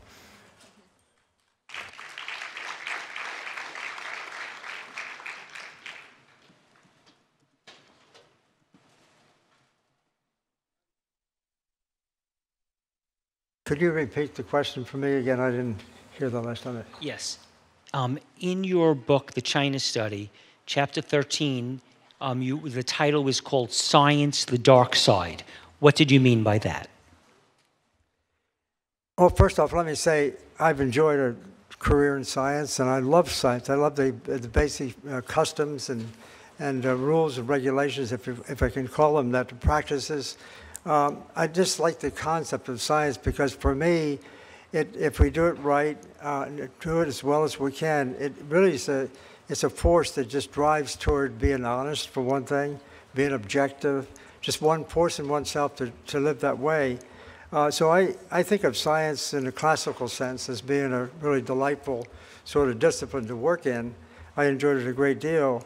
But what I have seen, unfortunately, over the years, particularly having been involved in policy activities for pretty intensively for about 20 years, I've just come to realize, unfortunately, that we confuse the word science with technology. The public tend to think of scientific evidence in a sort of a singular way. It's either evidence or it's not evidence, when in fact, what I find is that so much of the thing that we call evidence, scientific evidence, particularly in the media and so forth, really is technology in a sense. People are doing work to prove a certain point, which in many ways doesn't exactly square with what science is all about. Science, to me, is the art of observation. You see something possibly interesting. And so there at that point, if you're really into research, you sort of start asking some questions and always being prepared to get either one answer or the other answer, being prepared to be wrong and admit it, being prepared to offer your findings to others to criticize. I mean, I like that whole engagement of the back and forth and that sort of thing. And unfortunately, especially having been in the policy community for pretty intensively for quite some years, I see the corporate sector. I see the hand of the corporate sector becoming ever so strong, so strong. And so in that particular case, people, for whatever reason, consciously or unconsciously, paid or unpaid, tend to really want to prove a point, And so too often those points being proved, if you will, are very specific items of information. They're missing the big story. And I find just, for example, the conversation we were just having here tonight to some extent is really very nice conversation on the one hand, but I think we have to worry a little bit about getting caught in the weeds, talking about, specifically saturated fat, for example. Saturated fat is the bad guy in the block, has been for a long time, supposedly. Unsaturated fat for plants is a good thing. But in reality, the saturated fat story, I think, has been vastly overdone. It's one, I'm using it as an example. We're just putting our finger on saturated fat or cholesterol, whatever. Over 100 years ago, it was shown in the laboratory that saturated fat was not the key determinant of the level of cholesterol in the blood, for example. It was animal protein. And that research started in 1909 with an observation by a Russian fellow, but then continued for the next 15 years, I think it was, several research groups looking at that question.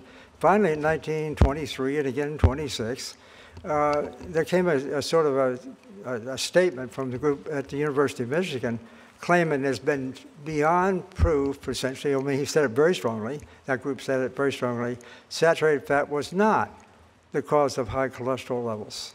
Consuming saturated fat, it really was protein, which animal protein in particular.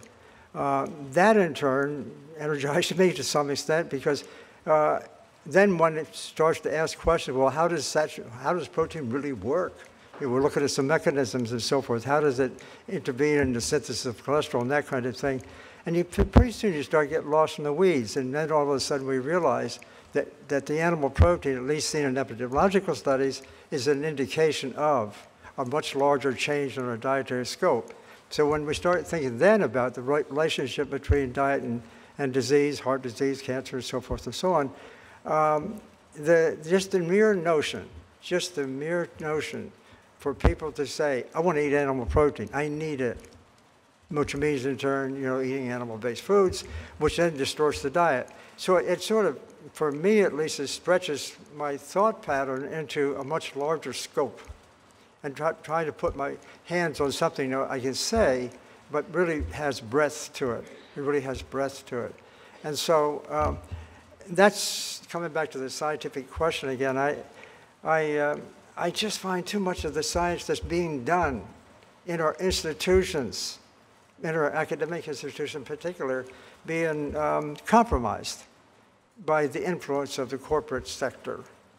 And I think it's getting worse.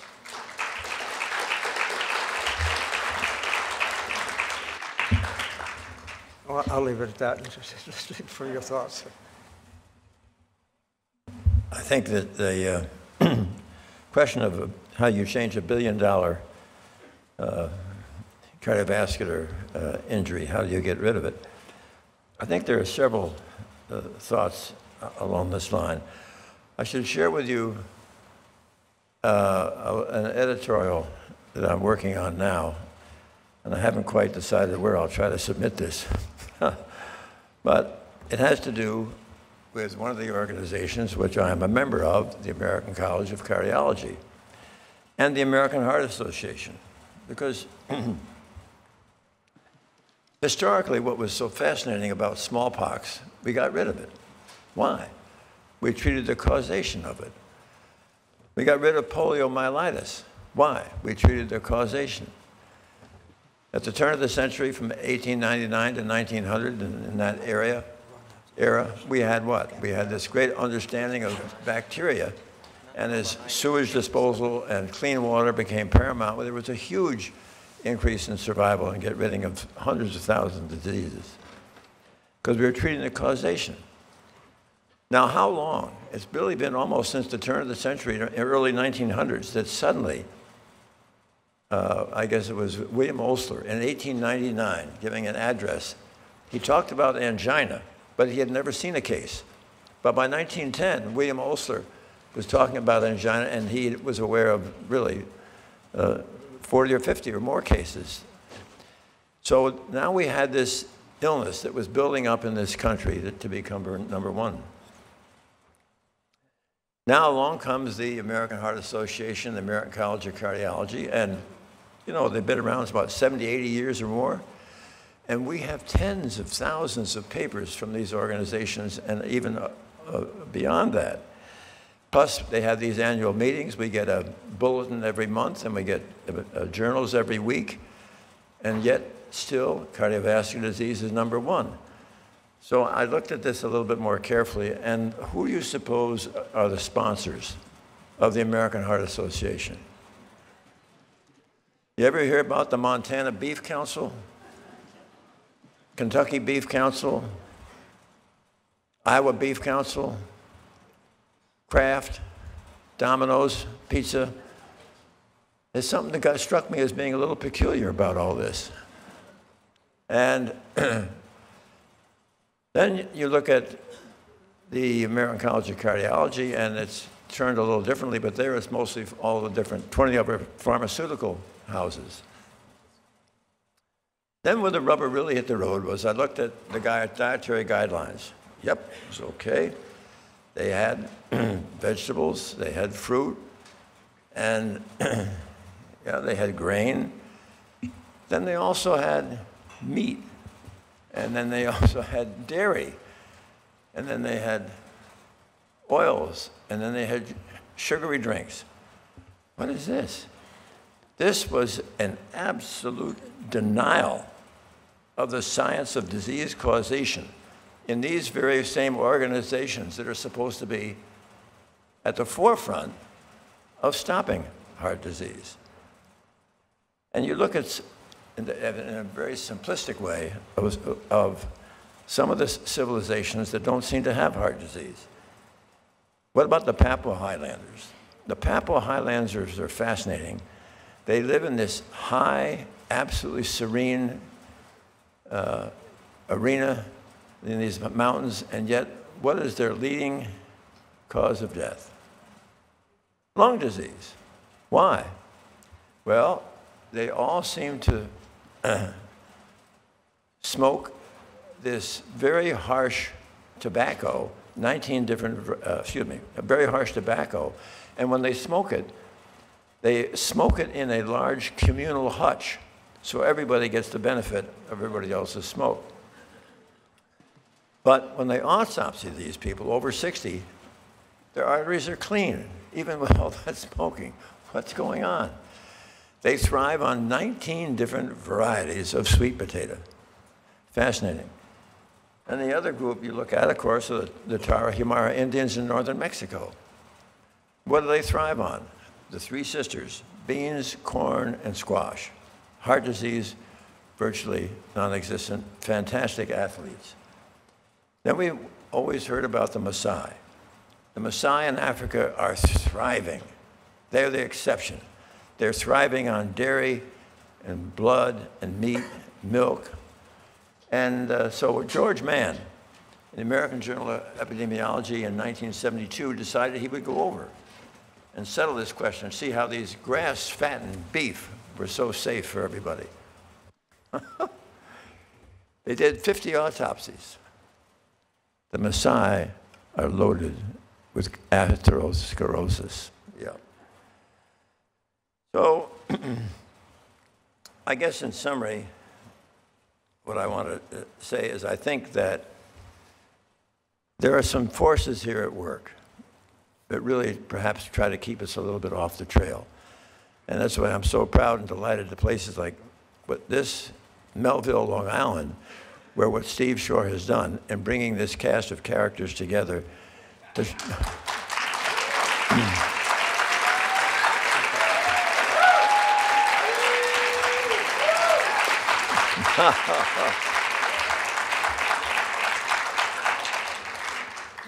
to try to share with you some science. Thank you.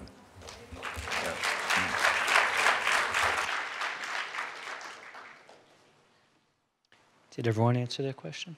Oh, go ahead. You asked me the question about this very large population that we studied looking at types of fat in relation to total mortality and also cause-specific mortality. This was a summary combining our three large cohorts, which in this analysis we started off excluding anybody who had any major disease, so we had about 130,000 people, and we've tracked their diets for up to 30 or so years, and during that time about 30,000 of our participants died, unfortunately, and we all will at some point in time, but that gave us a lot of information. I must say this work has really only been possible because of the committed participants in our study. They're all registered nurses or other health professionals. The men are other health professionals who essentially what we've done is set up a framework for them to share their personal experiences, what they eat, medications, family history, sleep, physical activity, all of that. So when we want to look at a question like saturated fat, we can adjust for all of those other variables. Again, this would not have been possible without the unprecedented commitment to this research by the many tens of thousands of participants. So in this analysis, we took a sort of deep dive looking at type of fat in relation to, again, total mortality and cause-specific mortality. And in the comparison here, again, we were specific about the comparison, which was total carbohydrate intake. And we did see there was an association of greater mortality with higher intake of saturated fat compared to carbohydrate. This is the analysis that Ron Krauss couldn't do in his the paper that you mentioned earlier that was quoted by Nina Teicholz. And of course, we also looked at trans fat, which is sort of off the chart in how bad that was. And partly for this kind of data from these studies, we've eliminated trans fat. It's not legal as of 2018 in the United States. But we did also find that unsaturated fat from particularly plant sources of monounsaturated fat, and interestingly, even more so, polyunsaturated fat was related to lower mortality, a lower risk of heart disease. And there's a big myth out there that polyunsaturated fat, or especially omega-6, is bad for you. It's pro-inflammatory. There's dozens of studies that have looked at that. Omega-6 fatty acid is not pro-inflammatory. It actually tends to reduce inflammatory factors in the blood and creates more sensitivity to insulin, it looks like. Interestingly enough, there was a strong inverse, a lower risk of total mortality with higher intake of sources of polyunsaturated fat.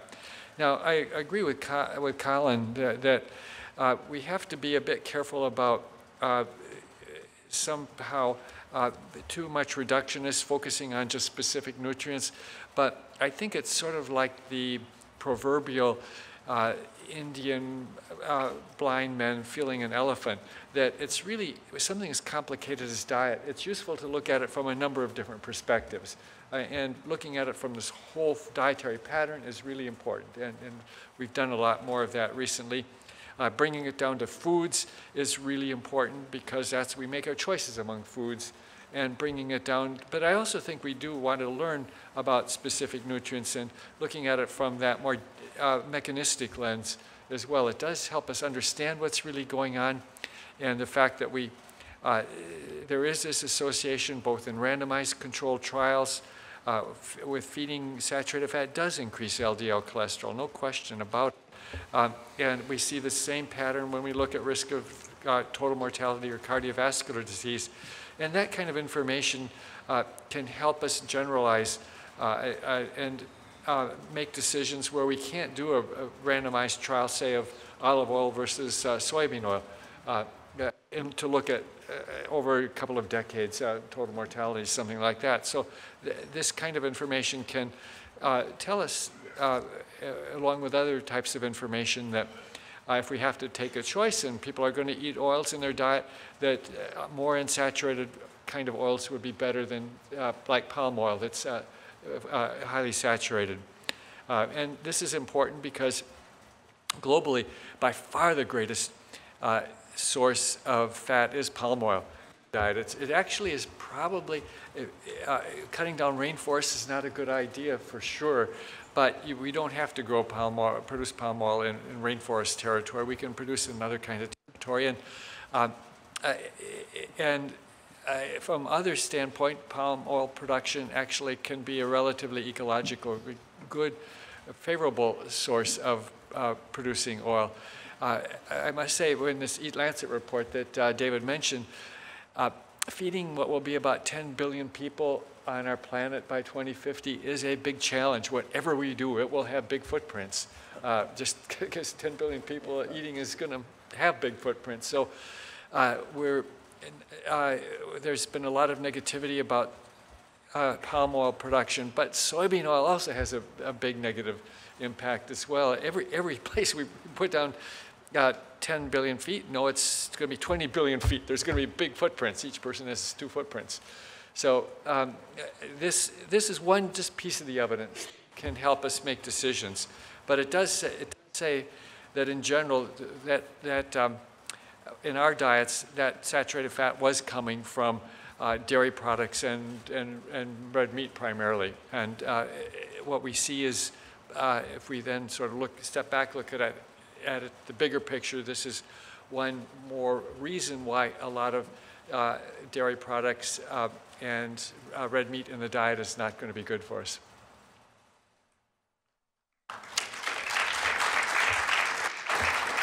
Could I just add just a quick comment, Walt, as to what you were saying?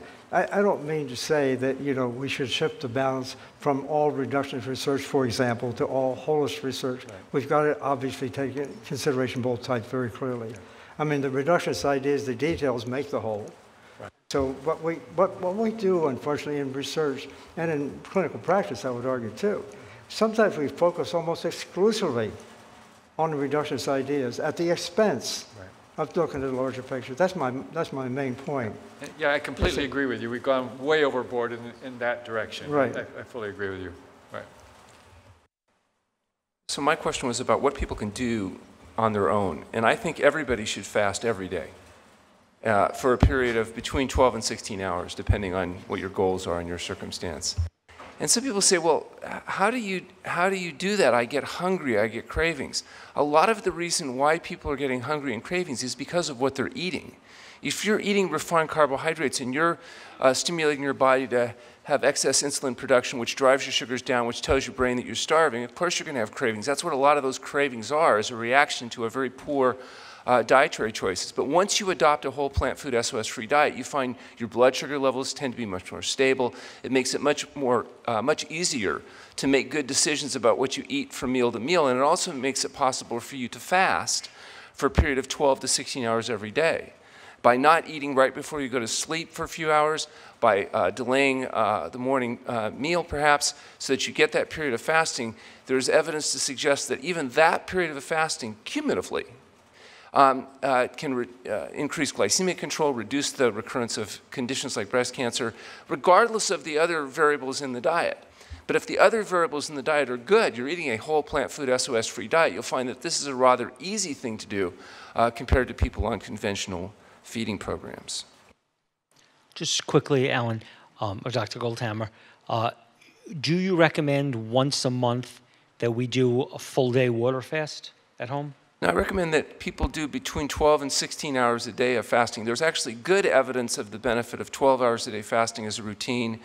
There's some suggestion that extending that to as much as 16 hours may be beneficial. But beyond that, I'd recommend that medically supervised water-only fasting be done when long periods of fasting are going to be entertained. So you're not saying that if we were willing to 3-4 times a year, you know, for a full 36-hour period at our home, do a water fast, you're not recommending? I don't think that we have evidence that supports those types of recommendations at this point. Okay. All right, I'm going to ask everyone another series. Sorry. I'm going to ask everyone another series of questions, and I guess you could try to keep these answers to just 2 minutes, okay? So the questions are, Dr. Goldhamer, you are saying to do a no salt, no sugar, no oil diet. So if you're against oil, what fats do you recommend, such as avocados, nuts, seeds, olives? So that's your question. Dr. Katz, in October of 2015, the World Health Organization said red meat has the same level of carcinogenicity as smoking cigarettes. Please explain this, and are there any studies this dramatic about chicken, turkey, or pork? Brenda, what does the evidence say about eggs, or even egg whites? Dr. Willett, what percentage of the studies you review are not biased or paid for by someone with a vested interest in the study? In other words, there was a New York Post article 2 months ago that said red meat is good. So for those of us who are just reading studies, you know, what percentage of these studies are actually accurate, unbiased, not paid for by someone? Sorry about that. Dr. Esselstyn, isn't it possible that when you did your studies that the studies worked not because people gave up nuts, but isn't it possible that your studies would have worked out just as well if the people were also eating seeds and nuts? Okay? And Dr. Campbell, you say that only 9% of university professors are on tenure and can't get fired. Why does this matter, whether professors are on tenure or just a paid employee? And should we be considering university studies and information out of universities as accurate? And finally, Dr. Popper, I want to go back. Margaret Paul was here on Sunday of last week, and she was very clear. She was saying that men and women sexually have a different sex drive and that, or different experience, that once women go through menopause, that in many cases they have less whatever the hormone is, and they are more likely to connect first emotionally, then sexually, and that therefore it's not really realistic for women to have this expectation when they reach their 50s or whenever menopause is happening, that they should be like they are than when they're younger, yet society keeps telling them that they're supposed to be, and we're shaming and blaming and judging women when the reality is it is normal to have a significant change. And I guess I want to validate this. I'm concerned that if you and Brenda are saying, look, I feel the same way I felt in my 20s and 30s, and there's all these women who are thinking I feel totally different,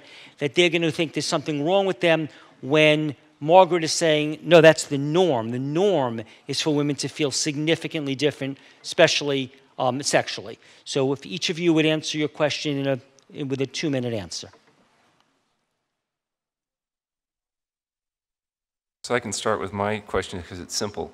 The diet that we serve at the True North Health Center typically is around 15 to 18% of calories from fat, around 10% of calories from protein, the balance from whole plant food carbohydrates. And so that allows for the inclusion of small amounts of nuts or seeds, up to an ounce a day, in the diet, or limited quantities of higher fat vegetable foods like avocado. We don't use any kind of oil of any kind, and we certainly don't use any animal products. Okay, I'll go next. On the issue of menopause and sex drive and all that sort of thing, it's complicated. And the reason is that if women took care of themselves all through their lives, menopause would be a non-event. Now, that doesn't mean that things don't change. Your relationship with your significant other changes. I mean, there are a lot of things that go into how much sex you want to have and who you want to have it with, right? So I talk to women who are overweight and malnourished and dehydrated and sedentary, and they don't feel good, and it makes you not want to do anything. Sex is just one more of those things that you don't want to do, right? I talk to women who really don't like their husbands very much. And sometimes it's easier to say I'm going through menopause than it is to say I don't like you anymore. If I could have gotten out of here, I would have done it 25 years ago, you know? So that's a factor.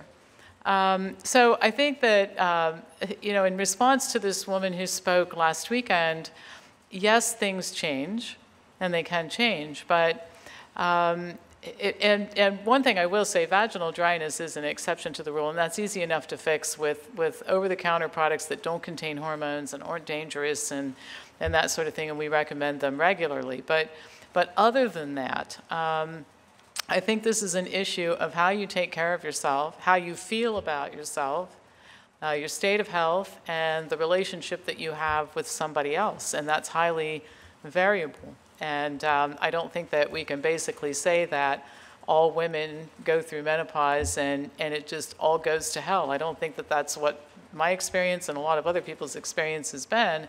And I think for women who have had that experience, I think that there are a lot of mitigating factors, and it isn't just hormonal changes.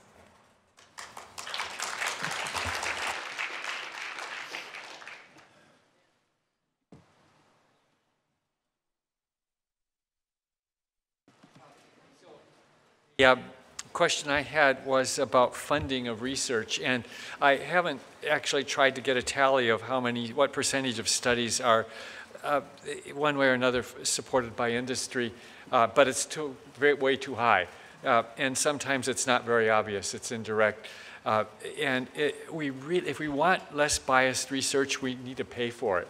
And that means public funding through NIH, that's the main mechanism. And there's way too little funding for such an important topic. We've become infatuated with genetics and things like that are really, there'll be some benefits around the margin, but it's not going to have a huge impact on the really major causes of ill health that we have in our society. So there's huge imbalance in the public research community, partly because there's a lot of potential payoffs and gold mines of patents and things like that in the genetic area but we're not going to have ourselves in the nutrition research that we do.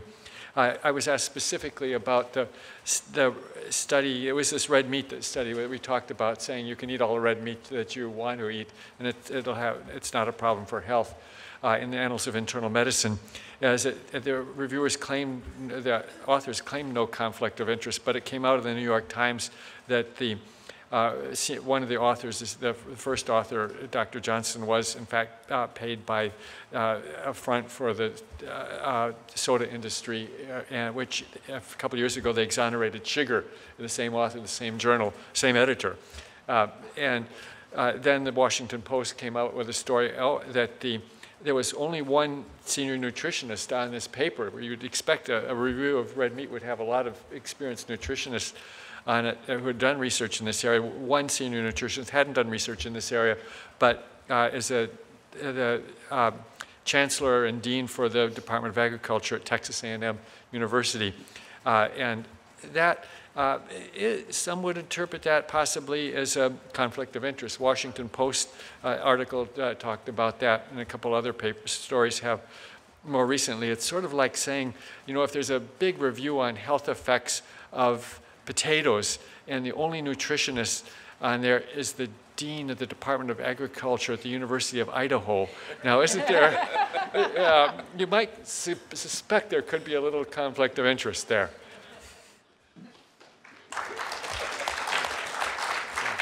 By the way, if you look on the Texas A&M website, December 26th, it declares big story, National Bacon Day. And actually, at first I thought, oh, this is really good, you know. There's one day of the year you can have bacon. No, but that wasn't what the story was about. The question was whether or not we could still get the same reversal of cardiovascular disease if the patients were having nuts and seeds. And if you ever look at my book on page 69 and on 70, you'll see that where I define that for patients who do not have heart disease, I have no restriction on nuts and seeds. As a matter of fact, with patients with heart disease, I encourage them with either flaxseed meal or chia seeds. And if they have a bun with a few sesame seeds, I don't have a problem with that. But with patients with heart disease, when I started this back in 1985, and we didn't have a lot of the knowledge we had then, but I just knew that I didn't want them to have a lot of saturated fat. So I asked for the heart patients to give up nuts. I had no restrictions on patients who didn't have heart disease, restricting their nuts. But for heart disease, no nuts. Now, could it be okay for the patients who have heart disease to have 3 or 4 or 5 walnuts every day? Probably yes. But you will not hear me say that. Why? Why? If anybody ever hears that I said that at this conference, they don't remember I said 3 half walnuts on your cereal. They would say, Esselstyn said nuts were okay. And then what happens, they're so addicting. They're going to be in the glove compartment. They're going to be in the hallway. They're going to be in the bathroom, the basement, the living room, the workbench. They're so addicting, and that's all that saturated fat. That's the last thing that I want my patients seriously ill with heart disease to have. And also, to me, there's yet to be a single study of patients seriously ill with heart disease where you give them peanut butter, cashew sauce, and all the nuts they want, and you arrest and reverse their disease. That hasn't been there. Now, there's a thing called Predimed. Predimed. A little peculiar because the authors always had these ties to the oil industry. They had these ties to the nut industry. And the title of the article was The Reversal of Cardiovascular Disease with the Mediterranean Diet. All right, they had 3 groups. Now, to qualify for this study, you could not have had a diagnosis of cardiovascular disease, okay?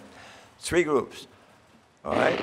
So the first group is, well, Mediterranean diet with nuts, Mediterranean diet with oil, second group. Third group, low-fat diet, 39, 37% fat, which is actually quite high. And at the result, in the first group, they were, and actually in all 3 groups, there were scores of patients who had major cardiac events. Cardiac, that's death, stroke, heart attack, and death. And now wait a minute.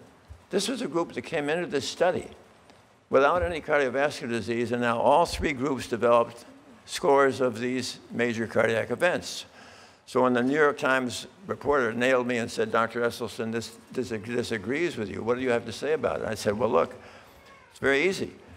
They created disease in these people who didn't have it before. The title should be changed. It should be the creation of cardiovascular disease with the Mediterranean diet.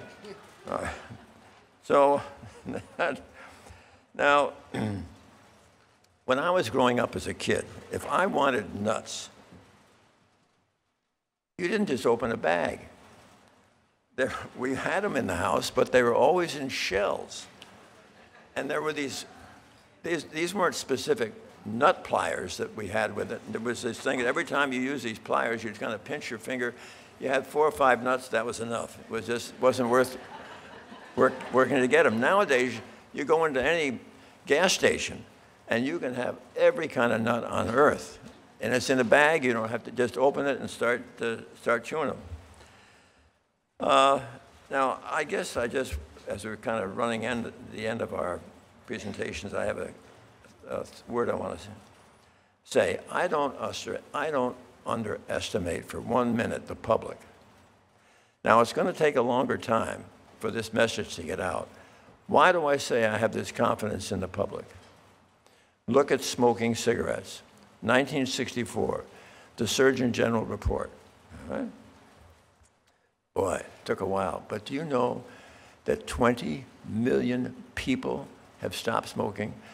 I remember when I was first married, when Ann and I would had company to the house, we would put out ashtrays with cigarettes in our house. We never smoked, but we thought it was discourteous if you didn't do that. Look at the change. Nobody would think about walking into your house lit up. It's not going to happen. The public has changed. And the other thing that happened was the public changed. I remember when seat belts first came out, people would say, my God, I'm never going to wear one of those. If I drive off into a canal, I'll drown. Well, there haven't been that many canal drownings. and lo and behold, you wouldn't think about sitting down in the passenger seat, in the front seat, without clipping in. So I really basically have a great optimism that this message can get out as we keep after it, and especially with ambassadors like yourselves.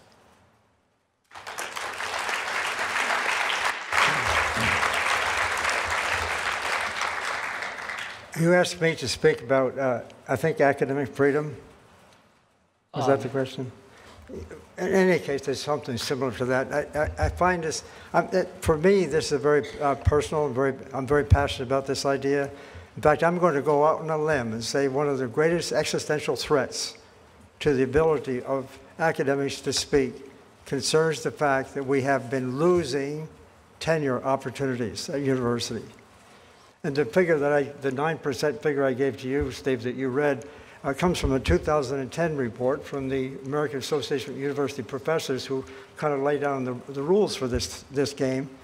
That at that time, in 2010, 9% only of all the faculty in the country had achieved not only academic tenure, but also had reached the highest level of full professorship. Only 9%. That was 2010. These days, as the years have rolled by, especially in the last 10 years or so, now we have people almost on hire, adjunct professors, instructors, hired for cheap labor, under the control by the authorities to more or less teach the subject the way they want it to be told. This is a very serious problem the public tend not to be aware. Now, let me just put a definition just so we can be on the same wavelength here. Academic freedom is the opportunity to be able to speak what is on our minds without being punished for it or losing our jobs, if you will. That's protected by the concept of tenure, okay? So 9% of the people basically have tenure, and the full boat as far as their level of activity is concerned. When we take away, when that is disappearing from our scene, this is the one place in a society that considers itself to be a democratic society, and I would argue this is almost a core definition of a democratic society, freedom of speech. The First Amendment we have in this country is freedom of speech. One place to practice that art and to illustrate it for the society at large, I would suggest, is in teaching institutions, whether in schools, higher institutions of learning. We have to maintain the opportunity for those who are being trained and have a responsibility to talk about serious matters. We have to maintain the opportunity for those people to have the freedom to say what they feel like saying without being controlled by the university authorities, for example, the one I'm familiar with. And as I say, it's just declined like that. And I'm really concerned now where that's headed. Because if we're going to lose the opportunity for university people, academic people, to be able to maintain their freedom to say what they feel like, what they learned, if we're losing that, and we have lost a lot of it, we're in trouble. And I would suggest that a lot of the misinformation that comes forth is people within the research community, in fact, sort of doing research tethered to corporate money for one thing. Incidentally, I have figures on that wall. That in 2010, again, 2/3 of the funding now is from the corporate sector. I didn't know it was so high. It used to be much lower. But that's one figure that I've learned about, and I think it's more or less true. It's alarming. You know, and when in fact reality, it's much nicer to be able to be funded by, public money, but whatever. I just think the academic institutions are in trouble these days, and the public tend not to know this. We're not able to tell. A lot of my colleagues are not able to actually stand up, say what they have to say, according to what they see, be right or wrong, but to say it and have the freedom to say it. And so we've got to be on guard. We're now just sort of drifting into this territory where people are teaching and doing research on hire with special private money. And maybe it's too harsh, Walter. I know you're in a center place, but I think it's a serious problem.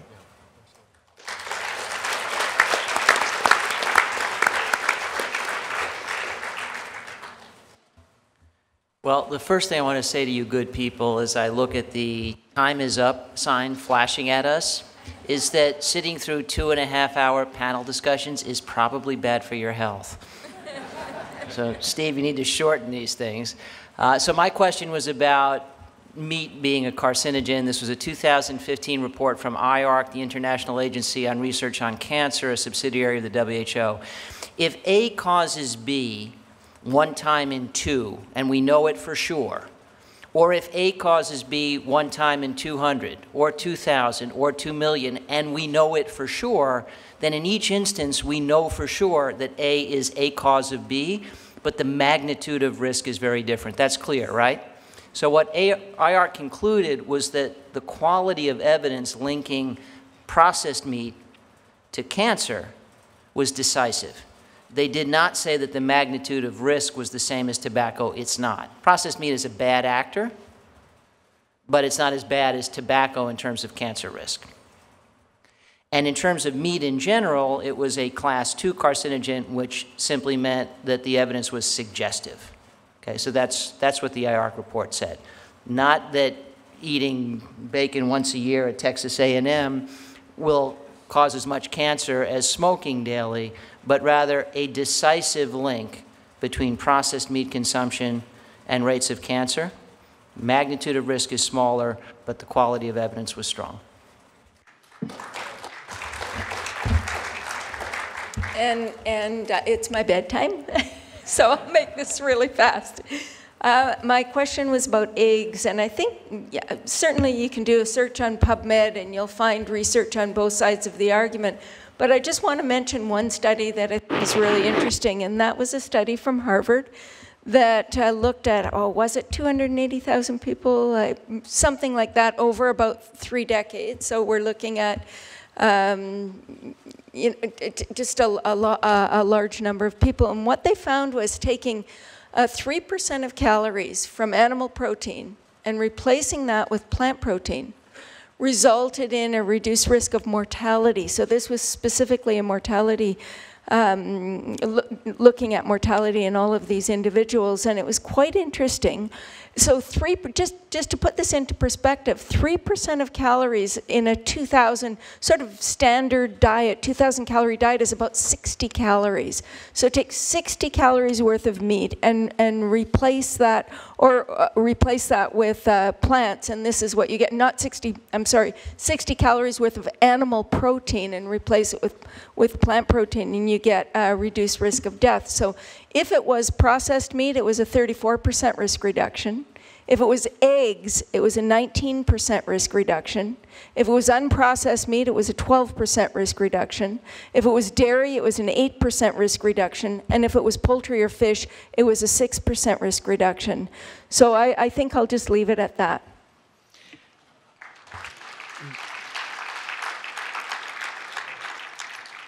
I'm very grateful to all of you for coming here, spending your time. We really appreciate it. We don't have this opportunity often.